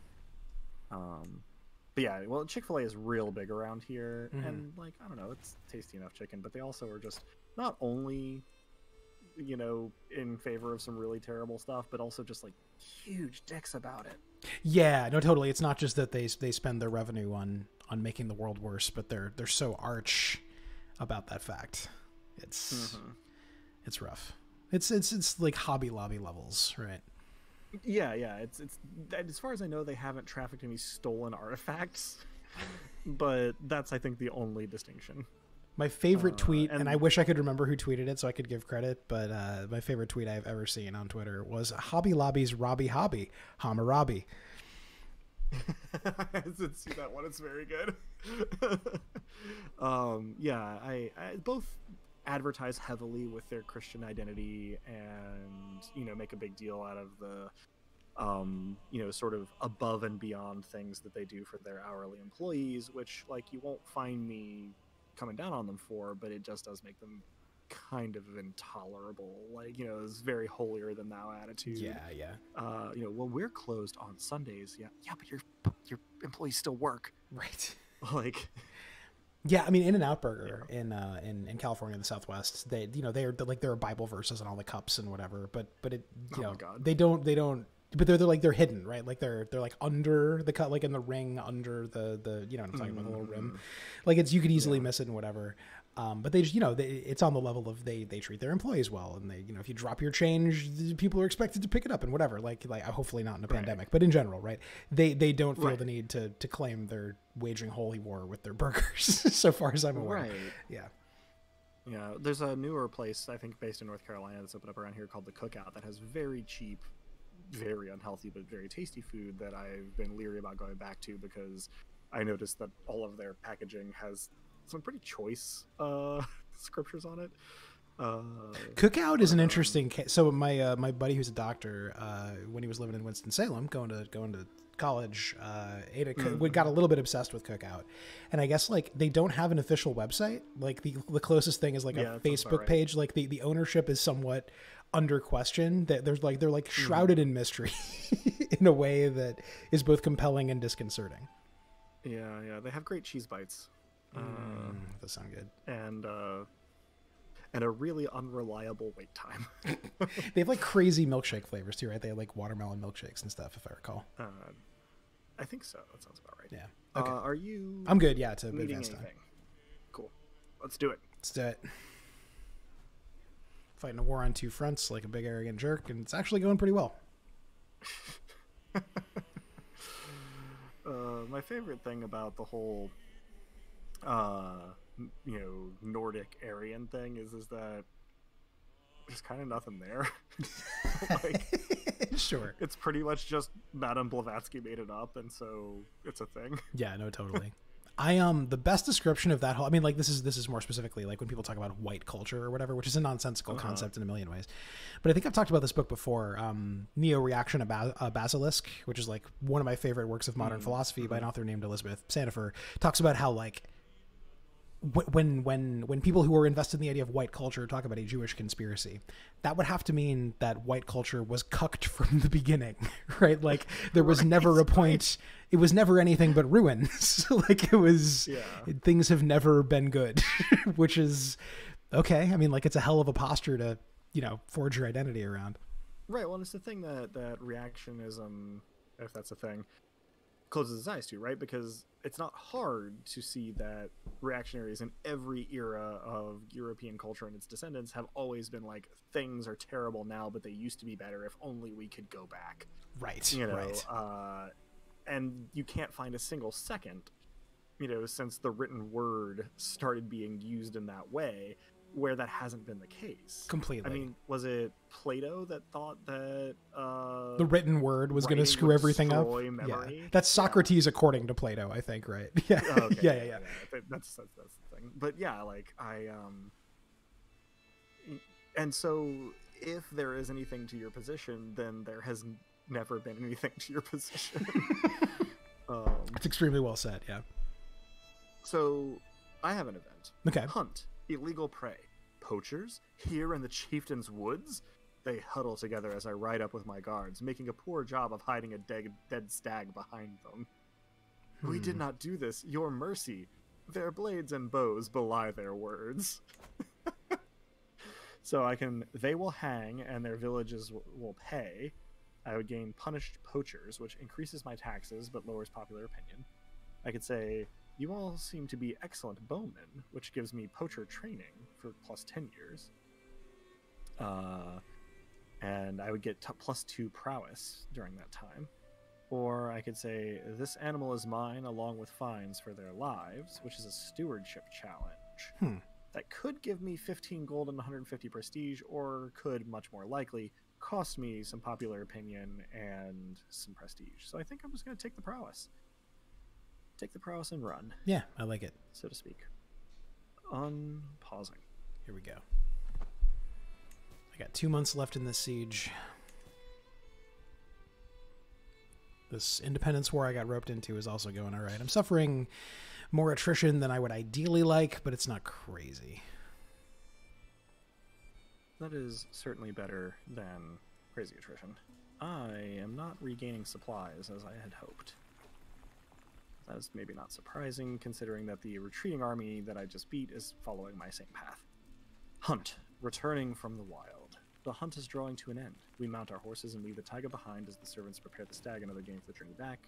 In spite of our difficulties along the way, the hunt went very well. I gain 150 prestige and the hunt ends. And I did lose some stress, but I am now at an even 100, so I'm still... So it didn't strictly speaking do you any immediate good. Yeah. But hopefully if I could just catch like a nap this afternoon, honestly, I think that would do it. Just one stress. Yeah. It's only a wafer thin. It's a wafer. I couldn't possibly. King Cheekbones just won a war, by the way. King Cheekbones. What if that's what his name meant? I would love that more than words could possibly convey. It's impossible that that's true, but it would be amazing. Is it impossible? Let me hang on to this a little. Okay, let's go. Let's unpause. Unpausing.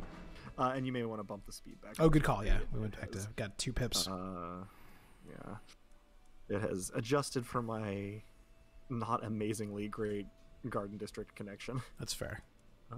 Once again. Yeah, we're on fiber here, but there's a lot of other factors. Right.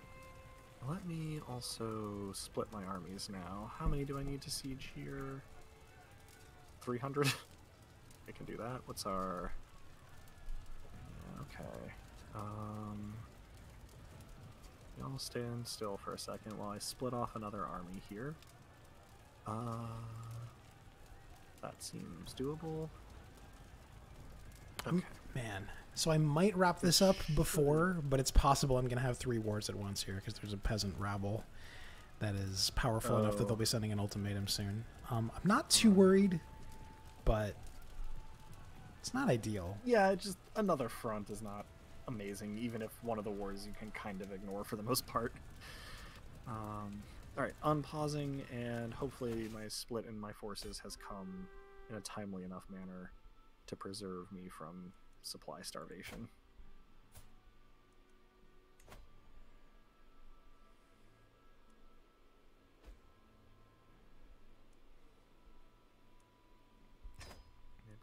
Gonna pause real quick because it looks like I can in fact wrap up my stupid war. The TLC reality show.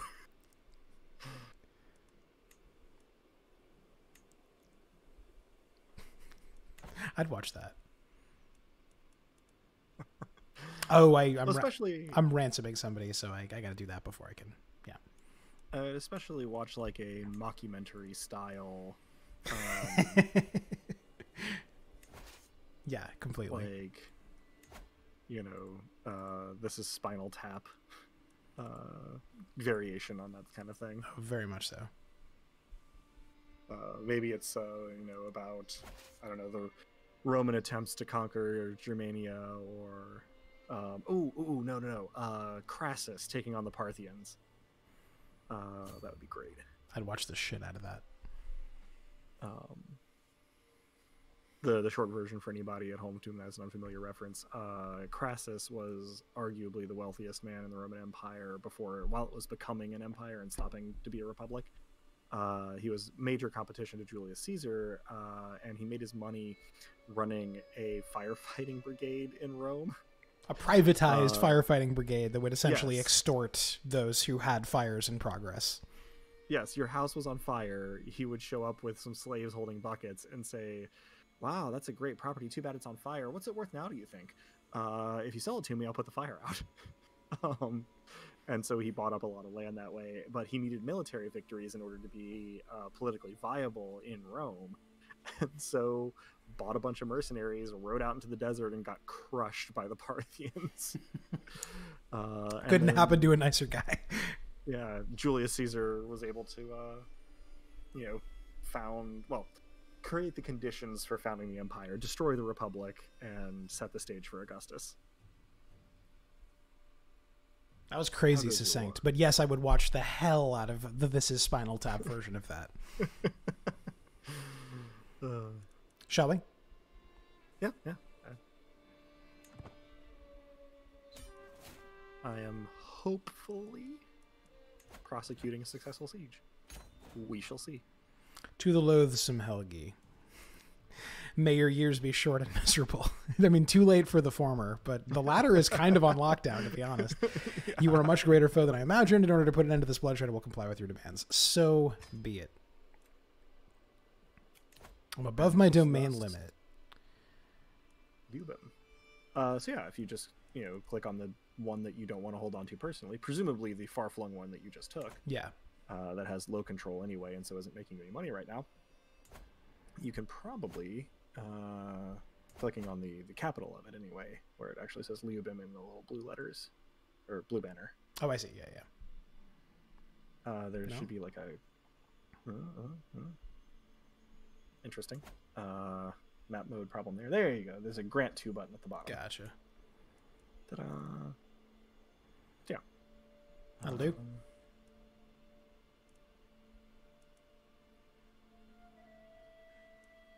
And then that puts you back under your domain limit. Groovy. Ta-da. And Helgison has become your vassal. Oh, I have formed an alliance with him. He is now a ruler. I mean, I no longer have an alliance with you. No, I do still have an alliance. Cool. I think we have both, yeah. Yeah. Just wanted to make sure.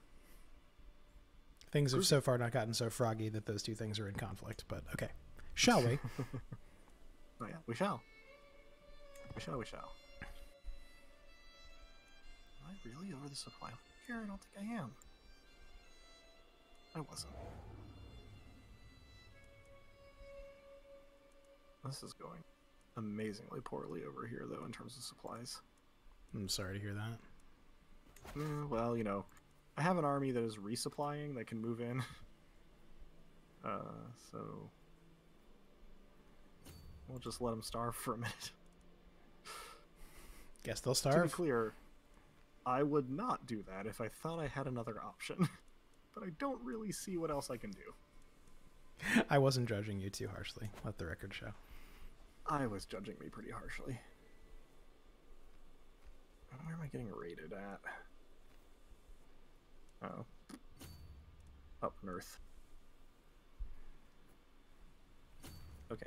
I think I have this war on lock as long as my overall supplies don't get too much more diminished. Mm-hmm.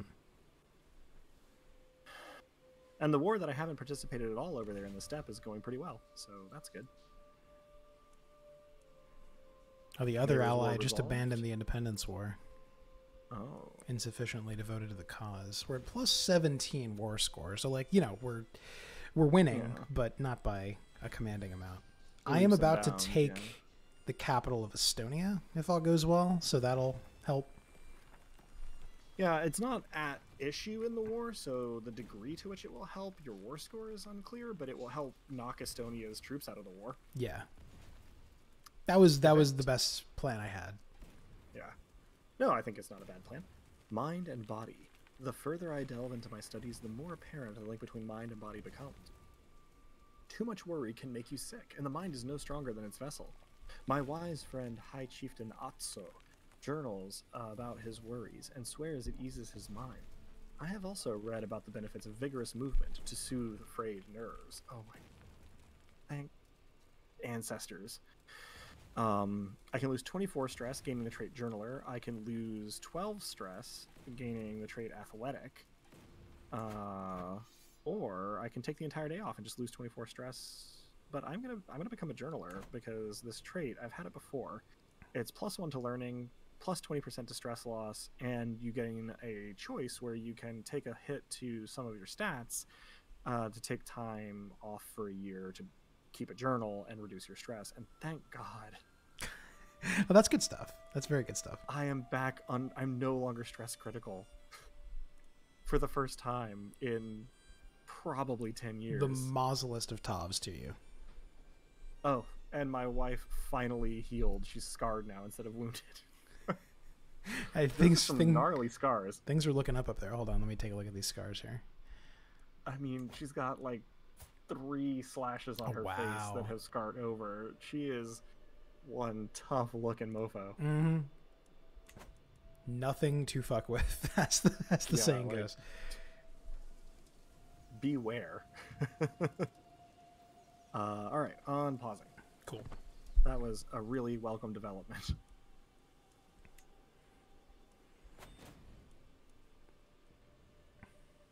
Okay. Yeah, Siege 1, War 1. I gained 350 fame, as well as all of Biarmia, and a vassal who hates my fucking guts. Actually, oh yeah, she's got some vassals, so that'll be alright. And she's a powerful vassal because she holds all of Biarmia, and she does not like me because I declared war on her and conquered her. But look at my territory. That's so nice. I'm zooming out. Wow. Look at Finland. Yeah, it's like a big deal taking Biarmia. Hey, Finland. Look at you. I'm gonna go home. I'm gonna treat myself. And just kind of chill for a minute while I recover my treasury. No, it's good stuff. course- This is what were we gonna say? I was gonna say, of course, my next logical target here is actually the Kingdom of Novgorod, so I need the county of Onega, and then of course Estonia is also. Oh, I also need the counties of Narva and Tartu from Novgorod. What happens? Because they're de jure part of Estonia. Well, we're gonna have to divvy up what is quickly becoming our corner of the world. Yeah, I mean, we're doing pretty well. I mean, I know you don't hold all of Novgorod personally, but I mean, like, you've got a chunk of it, my dude. Lukey ain't nothing. Yeah. Yeah, it's well larger than the rest of Novgorod. You've got 5,000 troops compared to your king's 2,000. Now, some of those are mercenaries, so they have an expiration date. But yes, wow. it's definitely like even without those, I do have a fair bit more than he does. Well, and having enough money to hire mercenaries ain't nothing either. That's true. That's true. Yeah, it's actually like I have some time left on this mercenary contract. I'm wondering if I need to do something stupid before before that expires. Well, and like, you know, your military strength here by yourself is what, 2,200 maybe? 20. Nothing to sneeze at. Yeah. 29 actually. Oh wow. Yeah. What's mine at? Now that I have Biarmia, 26. That ain't nothing. 42-45 by the time it all reinforces, provided all my vassals actually send their whole levy, which, you know. Legit. So I think if I were in charge of this portion of Novgorod that's between us, if I were Vologda, if I were any of these other territories, I would be nervous right now because you and I have some squeezing to do next time, I think. Yeah, Yarmaland becomes part of the Russian Empire eventually. It's a kingdom unto itself. And I took some of it when I subjugated the independent land of Biarmia here, but they did have in their possession part of the Duchy of Karelia, which I had just created this session after the independent petty kingdom of Karelia went away. So if I get Onegad, I have all of Karelia's de jure territory, and I could stand to lose Plovanets, Podoj, Onega, and Kargopol without that actually cutting into my de jure territory. That is all de jure part of the Russian Empire under the kingdom of Yarmo. But I would need to get the other Onega. I would need to get Vodi. I would need to get... Oh no, I have Vodi. I would need to give up Vodi. I would need to get Narva and Tartu, and then all of de jure Estonia, which is not. And as long as we're doing the state of the board, so I'm 62 and you're 45. So I mean I will almost certainly die before you do. But then again, you know, we are fighting a lot of wars. I'm not stressed anymore. Exactly. Well, but I'm also on the track to get health boosting perks. Totally. So cool. All right. Well, that seems as good a place as any to call it. Yeah, this has been lovely as always. As per usual, and thanks everybody for tuning in. Lucas, I'm really glad we finally got one that timed out for you because I know you've been wanting to tune into these live. So thank you a ton for tuning in. I hope we made your workday a little bit more pleasant with our ill-advised wars and whatnot. I will actually announce to the patrons who will be next on the show very soon. But yeah, more streams soon. We do these, every couple of weeks is usually how it times out. I'll probably be doing some N64 streams, some more of those finally as well pretty soon. Nice. Thank you as always for tuning in, everybody. Adam, thank you as always for guiding me through this game that you understand much better than I do. Thank you as always for having me. This is a very good way to spend my time. I enjoyed it a lot. Here. So long, everybody. Have a good one. Ciao.